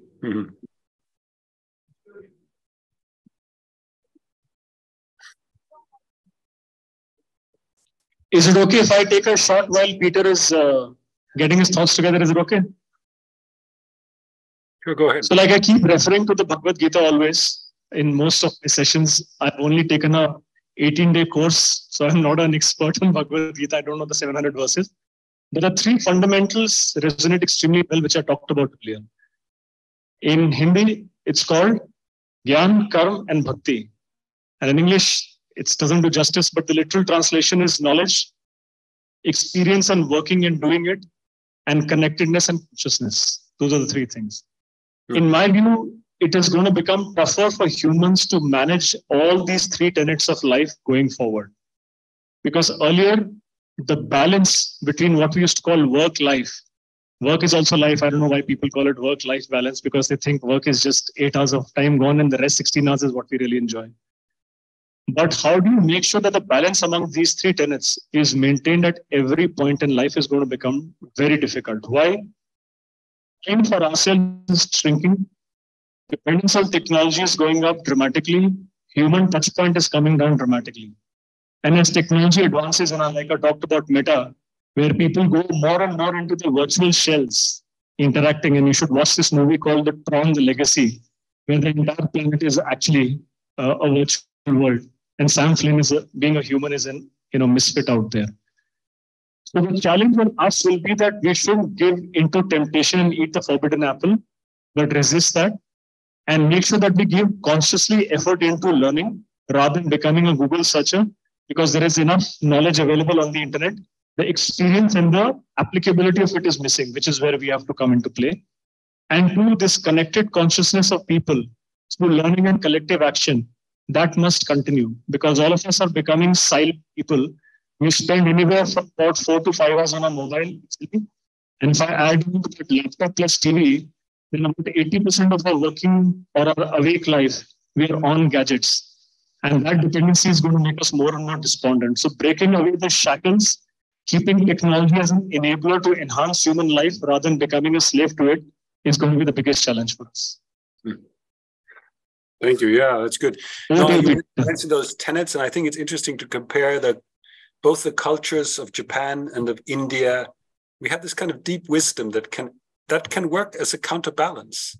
So we just need also sometimes to return to that. We need to not forget that sometimes age-old wisdom, which can work as a very meaningful counterbalance to maybe technological hype, for example. And the question which I just got now in the chat was, technology is changing human behavior. What is the future of it? So I guess you mean the future of human behavior. And it depends. I don't think singularity is going to happen that easy. I think singularity, I think they mentioned around mid-century, 2045. I'm not sure. I think that's another hype element. But of course, further down the road, yes, there is the risk perhaps that AI could take over. There is the risk that we could become we could be run by the data systems, etc. We would become completely inhumane. I would say the risk does exist. So how do we counterbalance that is one of the key questions of humanity going forward. And I would say I would like to mention a very interesting book which was written 30 years ago called Technopoly. It's a combination of technology and monopoly by an American social critic called Neil Postman. A very interesting little book. And the subtitle was The Surrender of Culture to Technology. And this was published in 1992. The internet was just coming, but he was kind of sounding a bit of an alarm, saying we have to counterbalance this drive of technology. And what his kind of prescription in the end was to be a loving resistance fighter. That's what he called it, a loving resistance fighter. So you smile, you move forward, you use technology when you need it, but you also have this spirit of the resistance fighter, right? You need to keep things in check. So John Nesbitt, the futurist, he called it high tech versus high touch. He actually wrote a book called High Tech, High Touch.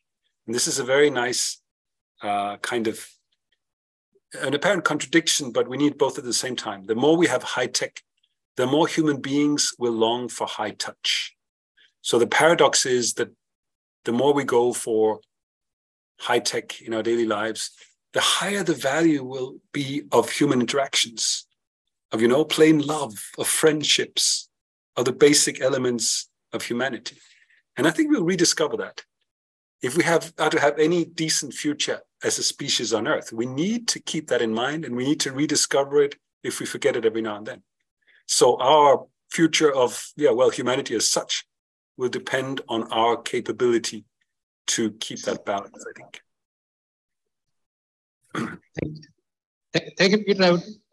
I would like to bring discussion to a slightly different plane. I would like to ask you, you see, the most valuable companies for their valuation today are all technology companies.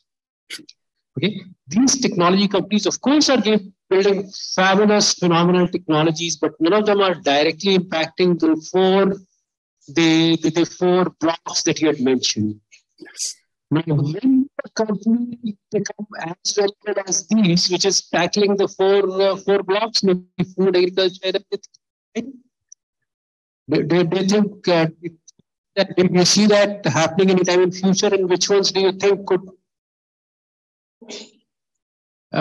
could be there as valuable companies in this sector? Yeah, no, it's an interesting question. I like that one.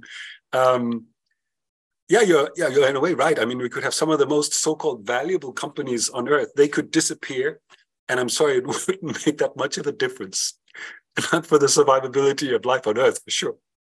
So, so the question, what is value, right? That's also another question. But I think there are some promising. Although I don't think that we will get to Mars, as Elon Musk would like us to do, I still think a company like Tesla does have a role to play. And it's not just a tech company like some of the other tech companies. It works on the shift to electrification. So, and that's certainly a highly valued company as well. We've seen some new food ventures also, like Impossible Foods in the US, with that's a plant-based food company, of course, with very high valuation. And I think there is a good chance in the future, because these bottlenecks will become tighter and tighter over the next few decades at least, that we will see the next Tesla, the next Impossible Foods in some of those 4 areas. So I would hope so, because those are the kind of companies, ventures, unicorns that we need to value higher, I think, in the economy.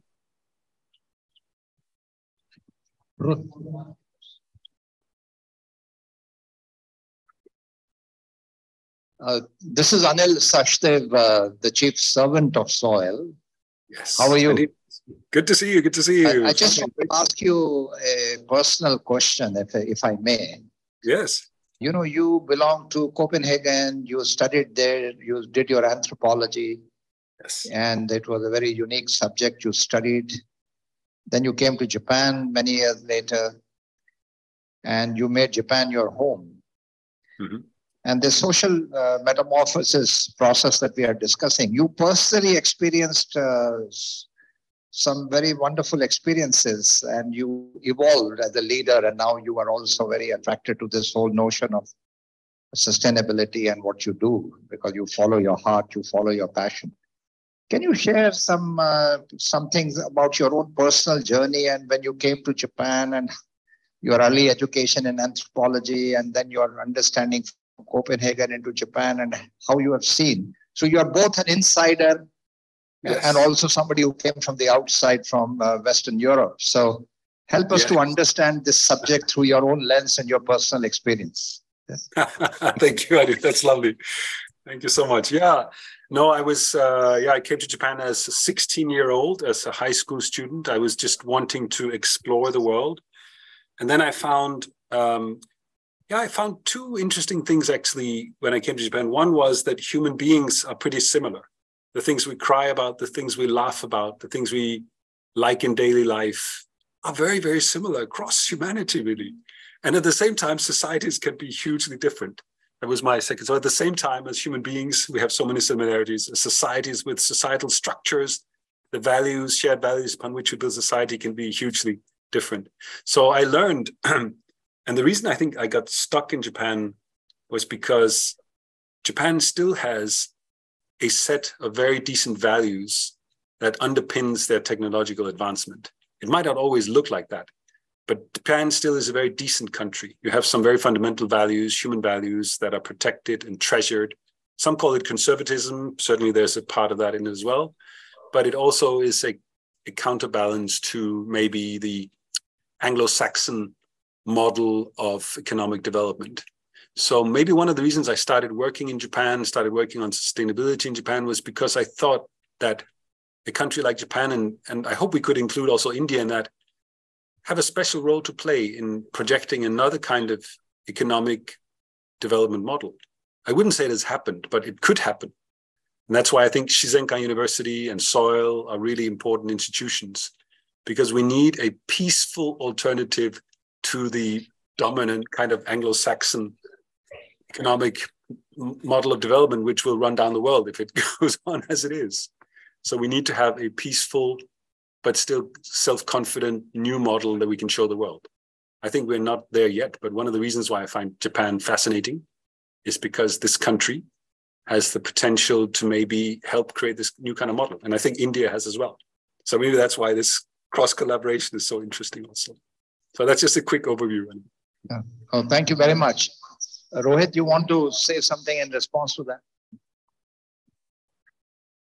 They say that India is going to be driving 1/5 of the GDP growth across the world for this decade. They say it's India's decade, India's century.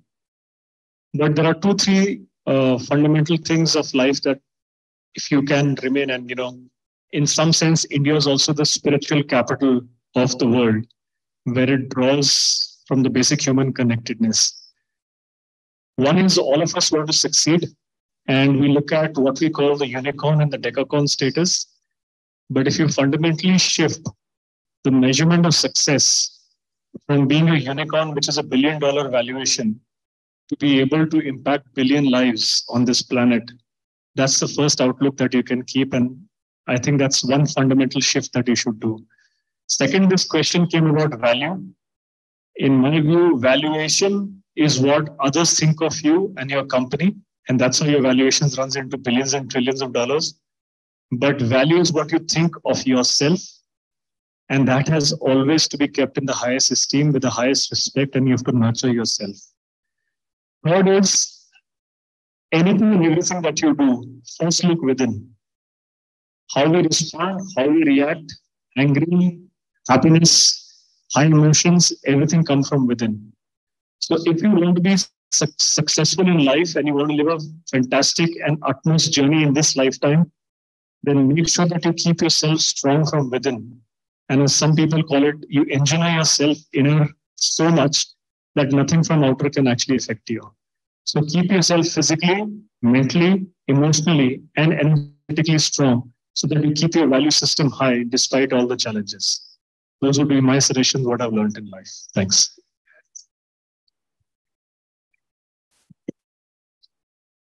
Thank you, Anil. Thank you, Rohit. And thank you, Peter. We are now going to wrap up this session. And as a part of the wrap up, if you would like to make some few concluding remarks for a minute, 30 seconds to a minute to wrap up the day. And then I'll ask Rohit also to share the 30 seconds. And then I'll share 30 seconds. Please. Over to Peter. Some closing comments if you want to make. Yes. No, thank you. This was a hugely interesting discussion. And I think this is one of maybe the key challenges of humanity right now, how we will balance all the nice hardware, all the nice stuff we have out there with the most fundamental sort of elements of what it makes to be a human being. And we have to learn maybe to get back and dig down to those deep values. Otherwise, we might make the wrong choices. And it'll be very difficult to get back again. My biggest worry, just to end with, is that whether we can change in the direction that we need to change based on the information that we have at hand. So far, we haven't shown our ability to do so. Do we need some large calamity? I mean, a third of Pakistan underwater recently, right, is a calamity. Do we need something even larger scale to change towards sustainability? Or can we learn to act based on the information we have at hand? I think that's one of the key questions that we need to ask ourselves. But this was a hugely interesting conversation, and I was very happy to be at your conference. Thank you.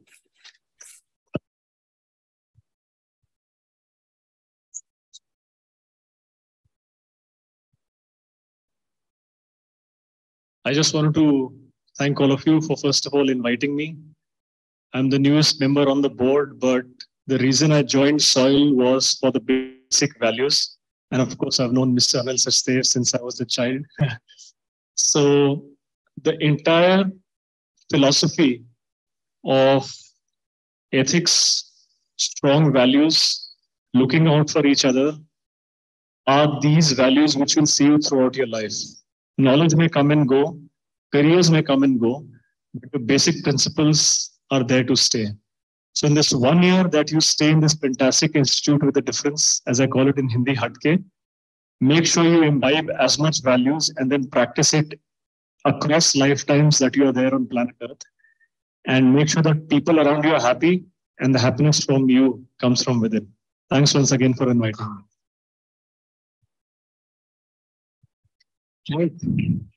Thank you very much, Peterson. Thank you very much, Rohan.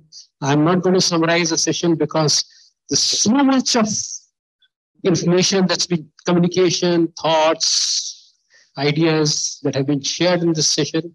It's absolutely mind-boggling. Thank you, Rohit, for bringing alive the technology, and thank you, Peter, for bringing us to telling us about the thrivable leadership.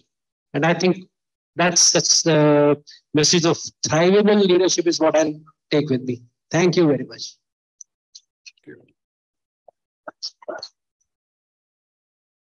We are extremely thankful to our esteemed panel for such an informative session. We now request Vijaya ma'am to please felicitate Mr. Rohit.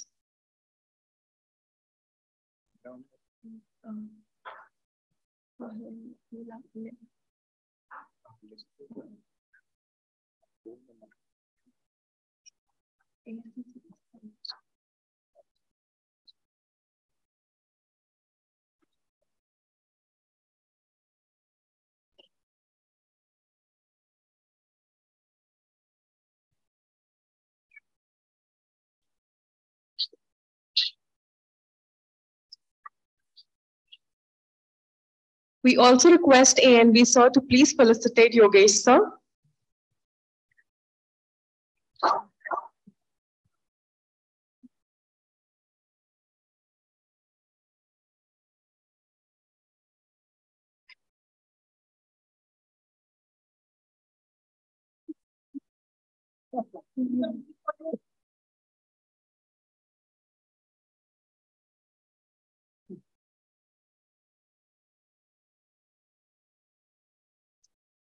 We also thank Mr. Peter for joining us virtually today.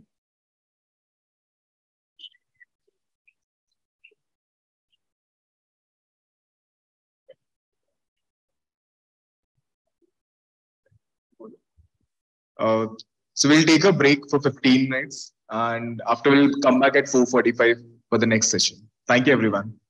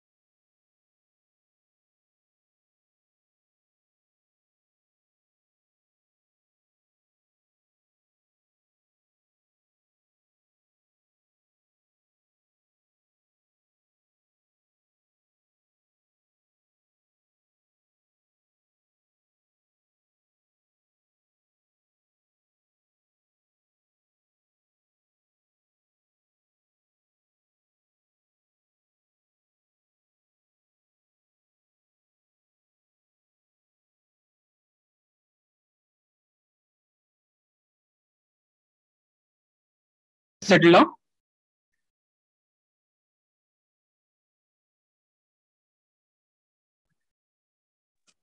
We can hear you. Thank you. And learning are indispensable to each other. We have witnessed this today, and we hope the journey has been insightful and holistic so far. Today, we have with us Mr. Prashant Tripathi, CEO and Managing Director of Max Life Insurance with over 29 years of industry experience. He's a strong believer of our current action influencing our current future. He's also an active supporter of our small interactions and always keen on hearing new ideas, perspectives, and opinions. He's deeply passionate about people and customer centricity. Sir, we would like to invite you for the valedictory address. I would request Salman sir to please felicitate Mr. Tripathi.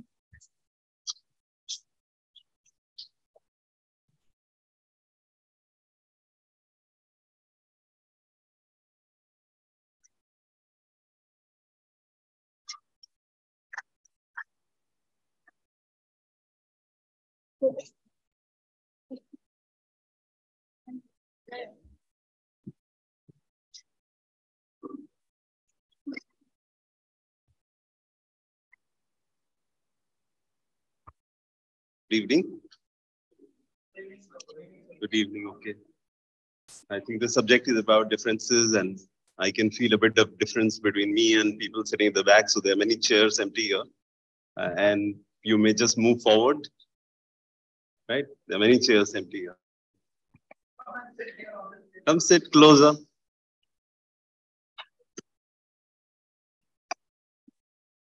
Okay. How was the day? Good.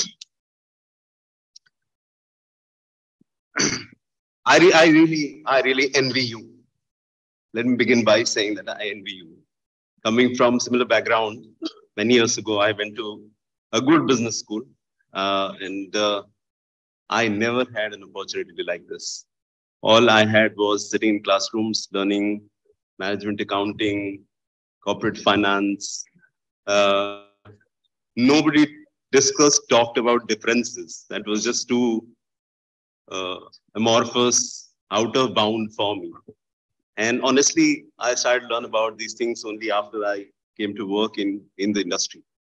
I think the bane of a very systematic MBA program is it's so stereotyped, it is so blinkered that you never get a chance to get this opportunity to interact with people who have seen the world a little bit more than you have, as well as discuss subjects which in fact matter in life much more than the managerial economics and corporate finance. So that's why I envy you. And many times I mentioned this to Anil, saying that I perhaps missed the opportunity of studying at SOIL. If you're wondering which business school I'm talking about, that's IIM Bangalore. Not a bad one. Thank you very much, Anil, for inviting me. Thank you very much for giving me this opportunity to come and talk to you. And what a subject. What an outstanding subject you've chosen to spend the day on. What I'm going to do today is perhaps give you some views around differences through the lens of the corporate world. And because I work at Max Life Insurance, that's where I have worked for close to 16 years. Maybe talk a little bit more about life insurance industry, our employees, and maybe project the relevance from my own lens. I think this subject is very real. And we may like it, we don't like it, we hate it, we love it. Differences are going to be there. They will always be there. And let me just throw this word diversity to diversity. Is diversity good or bad? Good? Okay. Which word do you relate diversity with more? Equal or unequal? Is unequal good or bad? Is unequal good? Bad? How can a bad be more correlated to good? And then you would have heard this word, it's a Zing word called inclusion. You hear about the word inclusion? Is inclusion easy to do or difficult to do? Difficult to do. It requires a lot of efforts actually to include people, right? So this entire amalgam of inequality, diversity, inclusion is a very complex subject. It's an extremely complex subject. In some ways it's good, in some ways not so good. It requires efforts to manage. Somebody needs to work extra hard actually to get there. But whether you like it or you don't like it, that's how world is, right? What fun it will be if all of us were exactly the same. We look the same, our stature was same, our intelligence levels were same, our vices were same. It will be a very bad one, right?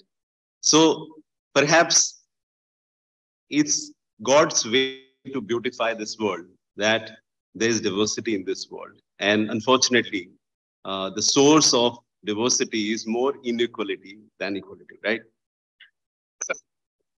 I think today I'm going to paint the picture of this diversity from three different lenses. Working as CEO of a large organization, there are three stakeholders that I spend a lot of time managing. First is, no points for guessing, employees. Second is our customers.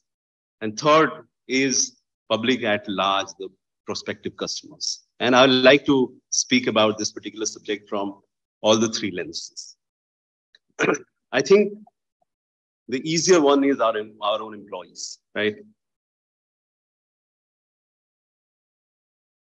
We are about 22 years old, and Anil knows that we take pride in our culture.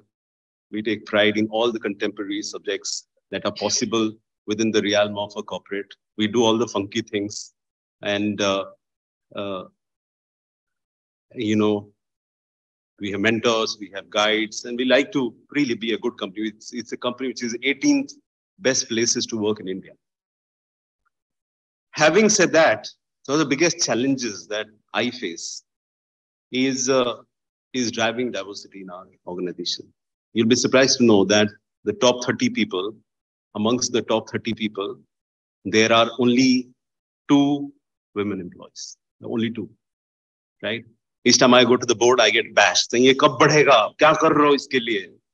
And I try very hard, but that's where the number is. It's not as if we are not trying. And let me just perhaps spend some time talking about some data points. Firstly, there is a deep divide when it comes to workforce, and that divide exists amongst various segments. But for the purpose of simplicity, let's pick up the gender divide. It's a very real subject. Sitting here, I see a lot of women, which is a good piece of good news. If you were to come to Max Life Insurance, this number will be 1/4. So if I randomly select employees from Max Life Insurance, make them sit in a room like this, you'll find 25% women. Good number, bad number? Good number. Oh, wow. Okay. It depends on what you compare it with, right? So for example, 1989 was the year when I went to study engineering at IIT Kharagpur. 33 years ago. If I were to randomly select this set from the engineering students and make them sit in this room, what percentage of women will be there in this room?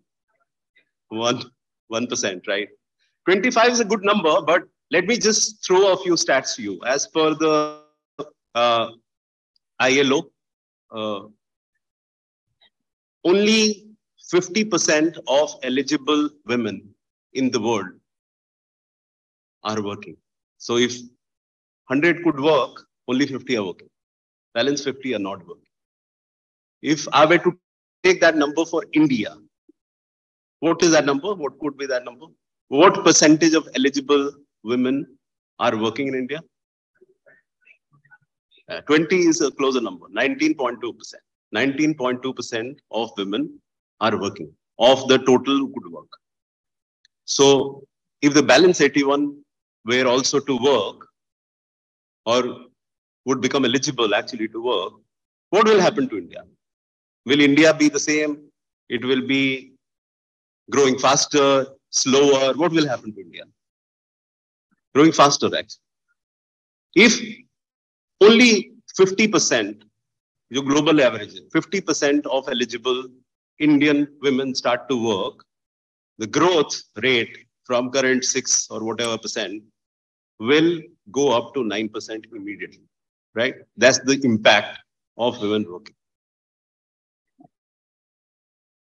अगर इतना easy है तो फिर होता क्यों नहीं? Why doesn't it happen? It doesn't happen because of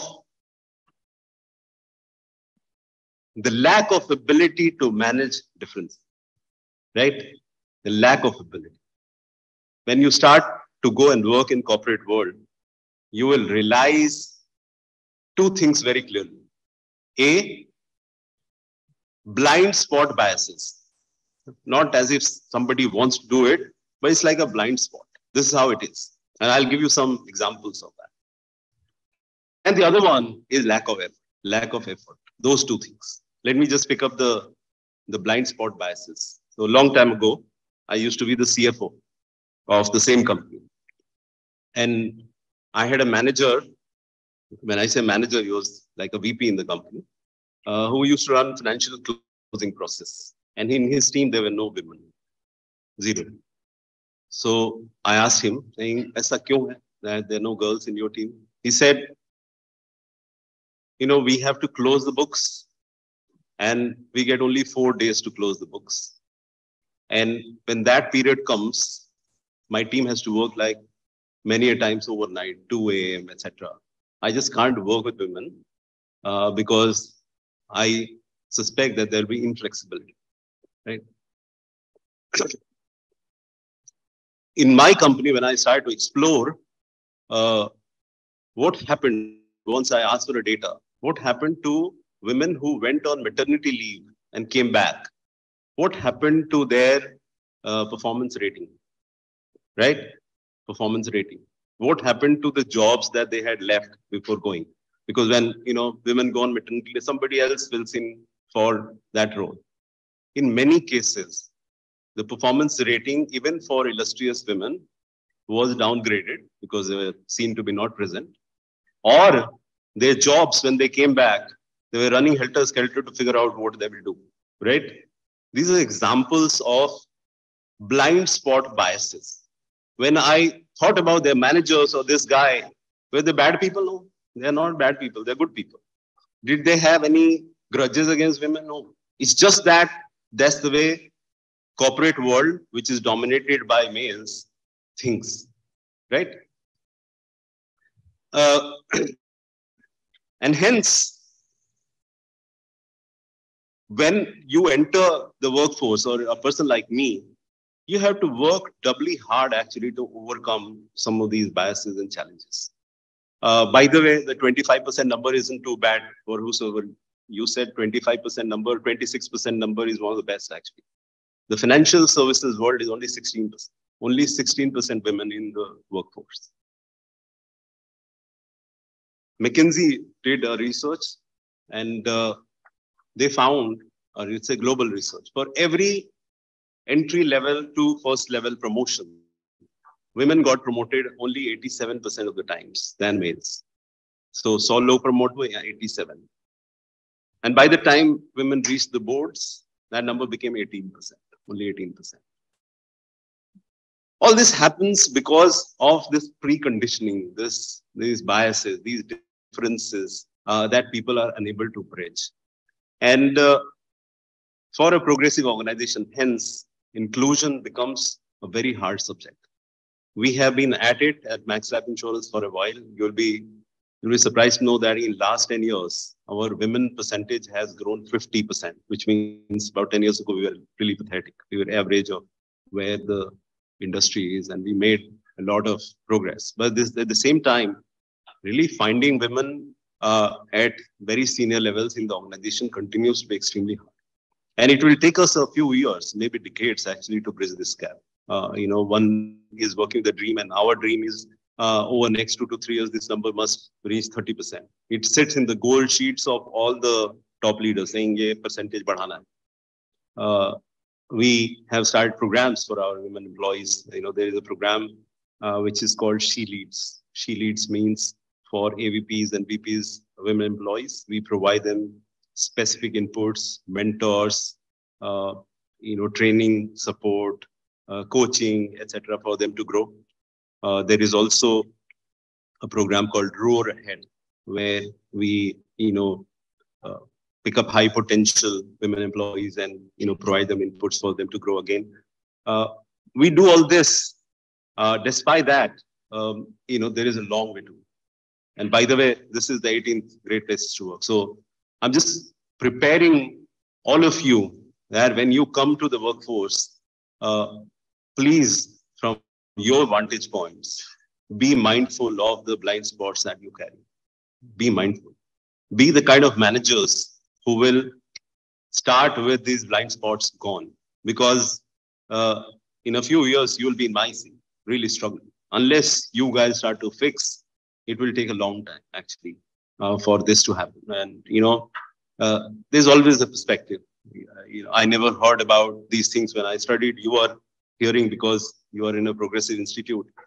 I heard about these things when I used to work in GE. 10 years or more in my work life, I heard about something called diversity, something called gender equality. I heard 10 years in my career. I think you guys are lucky that you are thinking about, talking about these things right now. Because as we move and as we move along, you guys are going to replace people like me. And there's a lot of responsibility on your head to balance this inequality as you go forward. 45% of our agent advisors are women. We have done a significantly better job, and we are #1 in terms of women agent advisors. So that makes our overall mix a little bit better. But I think someday we'll have to get to 40 to 50%, right? This is just the employment part. There's another evil part, which is about pay parity. You would have read about it. Have you read? And women employees generally get paid less than males. Have you read about it? So imagine a situation that the two of you went and got recruited by the same company and you got paid more than her. It will be pathetic. It will be bizarre, right? Oh, I'm assuming that you got paid more. Were you? Okay. But this is very real. This is quite real. And I make a lot of effort. I mean, you'll be surprised to know that I have MIS where I continue to track whether in the promotion opportunities, the ratio is any different. I mean, we had 100 males and 50 females to get promoted. Is the percentage any different? I'm very happy to share that that percentage is never different in Max Life Insurance. We do a great job. I also do a scan on salaries that we're paying. We are not different at all, which is great. However, world at large, this is a big problem. And we again, I don't know, it is a bias. All center, it is a bias that exists. But I have seen some real good things that are happening. For example, I don't know if you read the FIFA World Cup. US has done a good job for the first time or whatever. They went to the knockout rounds. The football players in the US, women football players, have done a contract, which is an equality contract, which means all the FIFA prize money will get distributed equally between the male football players and female, which is a good news, right? That's a fantastic news. BCCI also is moving that direction. You would have read, some of you would have read. So baby steps, but as things evolve, some of these things will have to go away. And when you join the corporate world and when you start to grow, keep an eye on these things. They will start to matter. They are very, very important. So to cut the long story short, I think this theme of inclusion is very real. And unless a corporate is careful, and I won't name this company, by the way, I was surprised because we hired somebody from that company. It's the topmost NBFC in India, topmost number one NBFC in India. Women form only 2% of the workforce. 2%. Really bad, right? As you come to the corporate world, be mindful and work extra hard to make sure that some of these differences go away. Because the fact remains, diversity means new ideas, means more and more strength, zeal, passion in the organization, and we all have to collectively drive an organization in that direction. So that's really on employees. Let's talk about differences at customer level. We all love Louis Vuitton, don't we? Louis Vuitton, great brand, right? We love that. Okay. Armani, how many of you own an Armani suit? Don't own, but you do want to own, right? Okay. Gucci,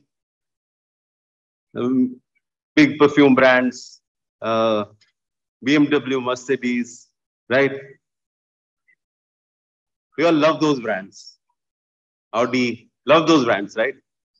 मन करता है यार कब होगा BMW, James bond की जैसा हमारे पास. The unfortunate reality is most of the companies have to work with a very large set of customer segments. Unlike some of these names that I took, which target ultra HNI individuals, right? Our company is one such company. We are in the business of insurance. And we can't really decide that we will give insurance. I mean, we can decide, but the reality is it's a mass market product. So you end up going to Levers, you end up going to Maruti, you end up going to a firm like us, you end up going to Axis Bank, ICICI Bank, HDFC Bank, large financial institutions. You will have to work for a very large segment, right? That's the reality. And there is very high likelihood that you will end up in a company which will be serving broader set of customers. When you land up in that position, just be mindful that you will have to deal with differences. Your customers are going to be very different, very, very different. For example, in our company, there is no one segment that we can ever work with. These segments are very, very different. Every year, like I mentioned to you, Max Life is a very progressive organization. We run two big surveys. One is called IPQ, India Protection Quotient. And the other one is called IRS, India Retirement Study. Those two surveys.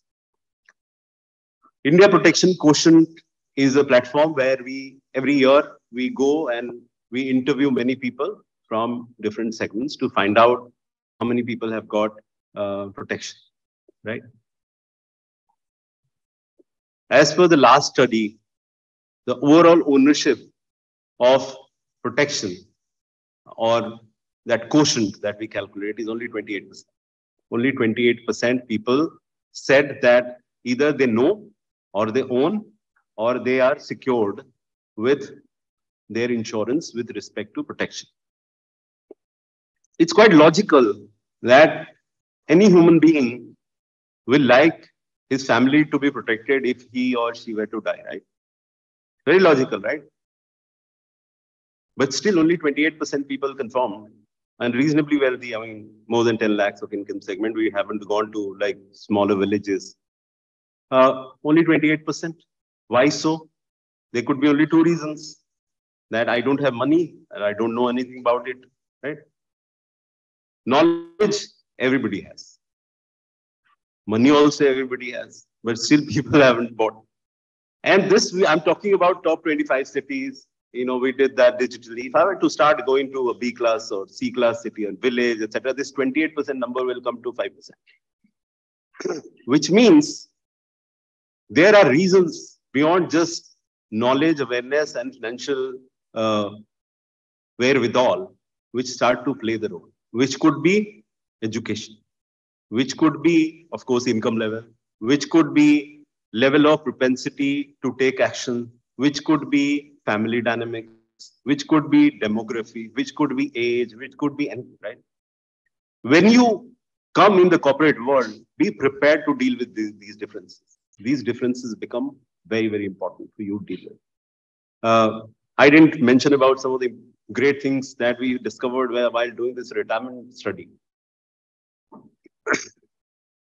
70 to 80% people believed that retirement is a good thing.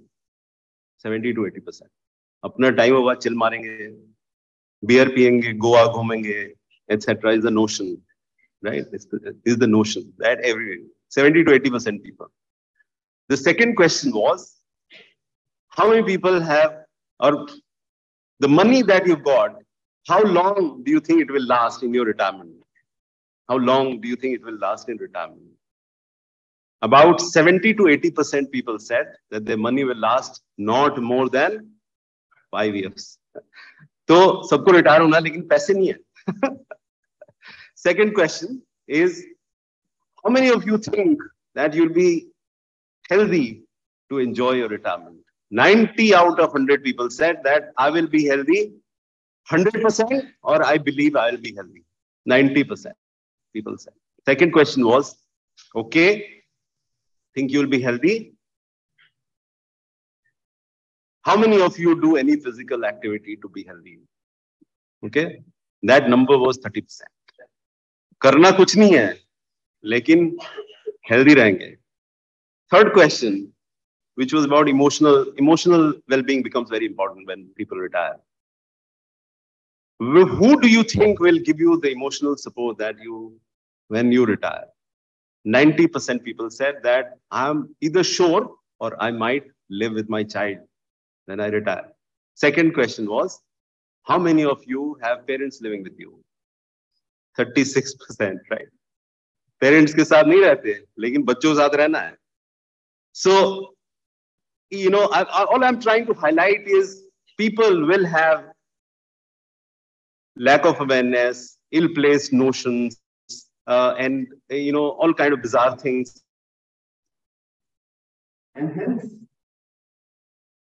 it becomes very, very important as an organization. It becomes responsibility as one. You can surprise me that about a year and a half ago, no life insurance company, no life insurance offer some plan to inhibit a homemaker can't buy on their own term plan because there are two underwriting systems. One is for financial underwriting, the other one is for medical underwriting. Then if you pass underwriting, financial underwriting actually assigns a value to it. Means life insurance industry, all 24 players assign zero value for homemakers' plan. Right? You think a homemaker has a zero life value? I personally think that the homemaker has more value to her life than the spouse who may be working. Many of cases, homemakers are anchors of the family, and you could live to very few others. Families use a homemaker to assign a lot of value. Blinded, corporate world blinded. We were the first company actually to come out with a solution for homemakers.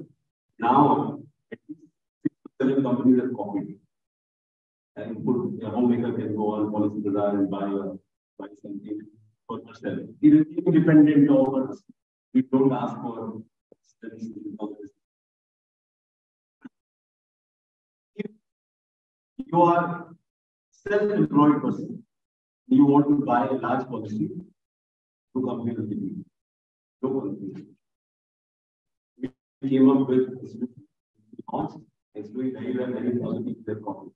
Think about these large segments. Homemaker is perhaps one of the largest segments. Self-employed people are perhaps one of the largest. Nobody is ready to give because maybe bad life, maybe companies coming.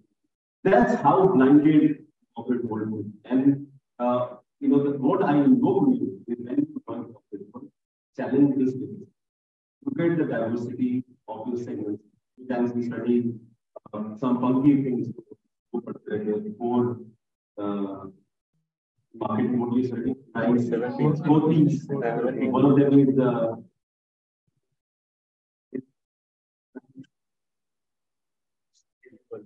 so we are trained on the 4 P's and segmentation.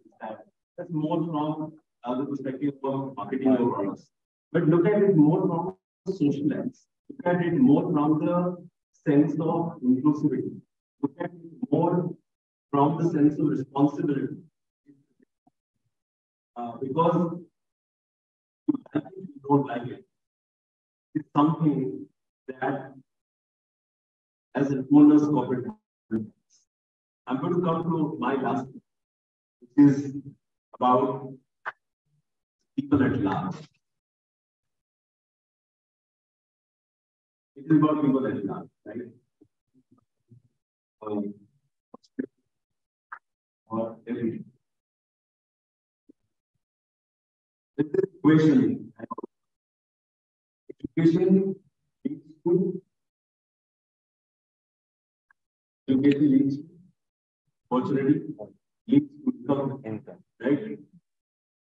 But many times, income leads to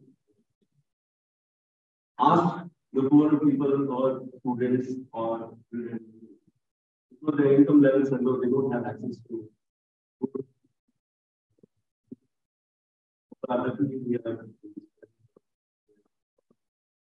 And a large majority of us can afford to do this because otherwise, this cycle of education to opportunity to income is quite bizarre. It can start at any point. It can start at income to education. And that's where comes the concept of equity. What is the difference between equity?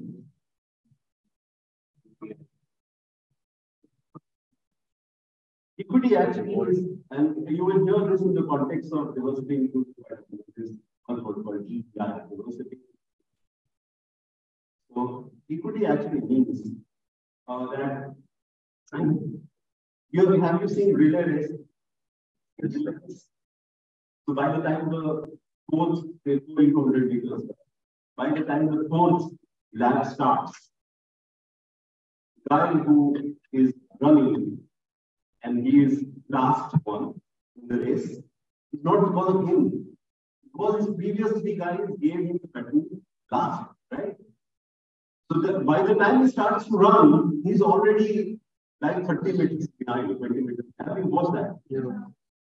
And finally lands up being the last. He may be the best runner, but he really can't cover up for.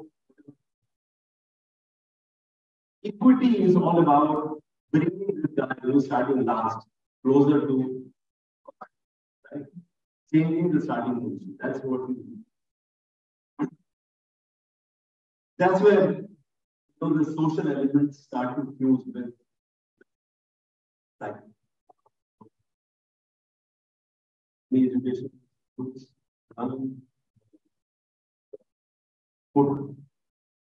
have a lot of people. The purely debate, and I was young like you, jobs, that. Crux of that is because guy who is being given is already running 20, 30 meters behind because of how the previous runners did. Not at least unless you push him that very close, remain behind. People who are running ahead will always say, "Ye to badmashi kari." But that's the philosophy of why it is. He may like it, he may not like it, but that's a way of handling it. The work that has taken place in this country for the last 6 or 7 years with respect to inclusion, especially has been nothing less than A1, right? Yeah, I mean, I'm not here to judge the government and what the work. But if area may come for the you name one of the kind of inclusion in terms of banking, credit, insurance. When I talk about insurance, there are 2 or 3 schemes that I really am a big fan of. There is something called which means anybody who pays 400 rupees can get an insurance for 2 lakhs. No underwriting, just SMS you get. There is something called 100 rupees per stuff. There is something called Atal Pension Yojana. These are really fantastic things. You know, people in India actually probably don't know about, but those things are available. So much so that there is a company, there is an NGO called Conference.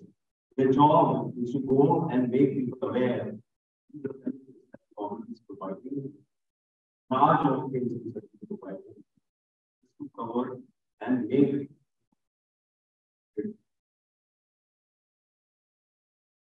And despite all this work, with this statistics, you know, we are at about 68%. So the growth rate is pretty high, but then not in those bad speeds. Just to cut the long story short, and I spoke a lot, I think wherever you see out here, look within the right way will happen. You look in your family. I think as human beings, we must brace ourselves to manage these things, to dialogue, and be prepared to brace ourselves on being inclusive, more participative, more resolution oriented, because that's one of the keys to be successful, not just in the corporate leader, but also as a human being. Thank you very much for the opportunity.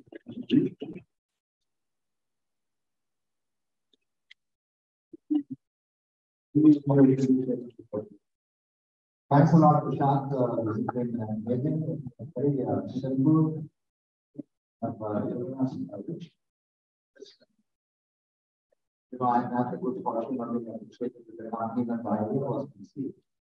And we had a team of 5 people from Aisha that have been working with for my life, working for the when the project was launched. So from that, you see amazing journey that we had. And Prashant, congratulations after years in the way you have led this from. You are a leader who has been at that point for the intense, very effective. Leaders don't have to wave their hands, they don't have to all the time just make announcements. It's who you are and what you stand. And I know that we have taken more time than we have planned for the session. We started at 2 minutes. If there is a burning question, one question somebody has, we may ask. One burning question. Yes, go ahead. No, there are lots of questions. I'm stopping it because I know there is a time for everybody. Thank you for being on the time, sir, and congratulations to so many awards this year. You know, Insurance Asia, Palakram, and ET Best Year Land Award. Now, coming to the question, there are a lot of research programs. Why do Indian corporates cannot incorporate those research programs during May, they were 2 or 3 years for any reason? They can come back and we do have a program. At the end of the day, it's hard for government to drive this.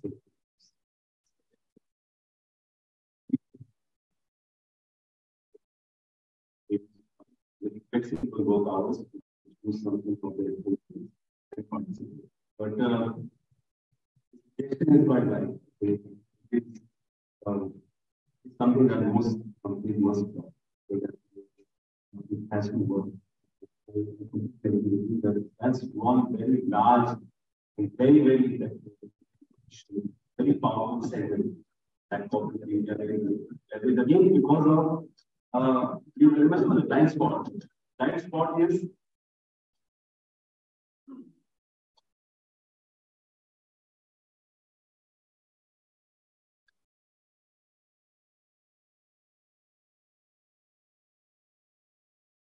blind spot is 9 से 6 काम करना है जिस शहर में office है वही काम करना है और everybody should work to grow and work very hard, etc. That's the mindset. I think we will have to break some things. It took an event like COVID to bring the notion कि इसी office में काम करना, right? अब सब open हो गया. Just this one event. I think more and more people will have to do that.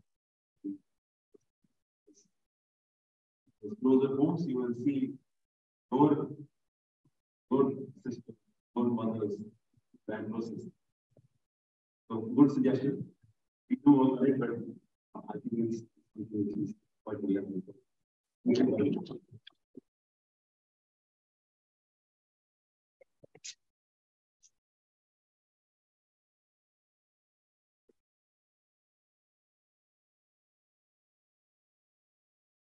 Thank you, sir. Those words were really insightful. I'm sure everyone has got lot of creativity from this.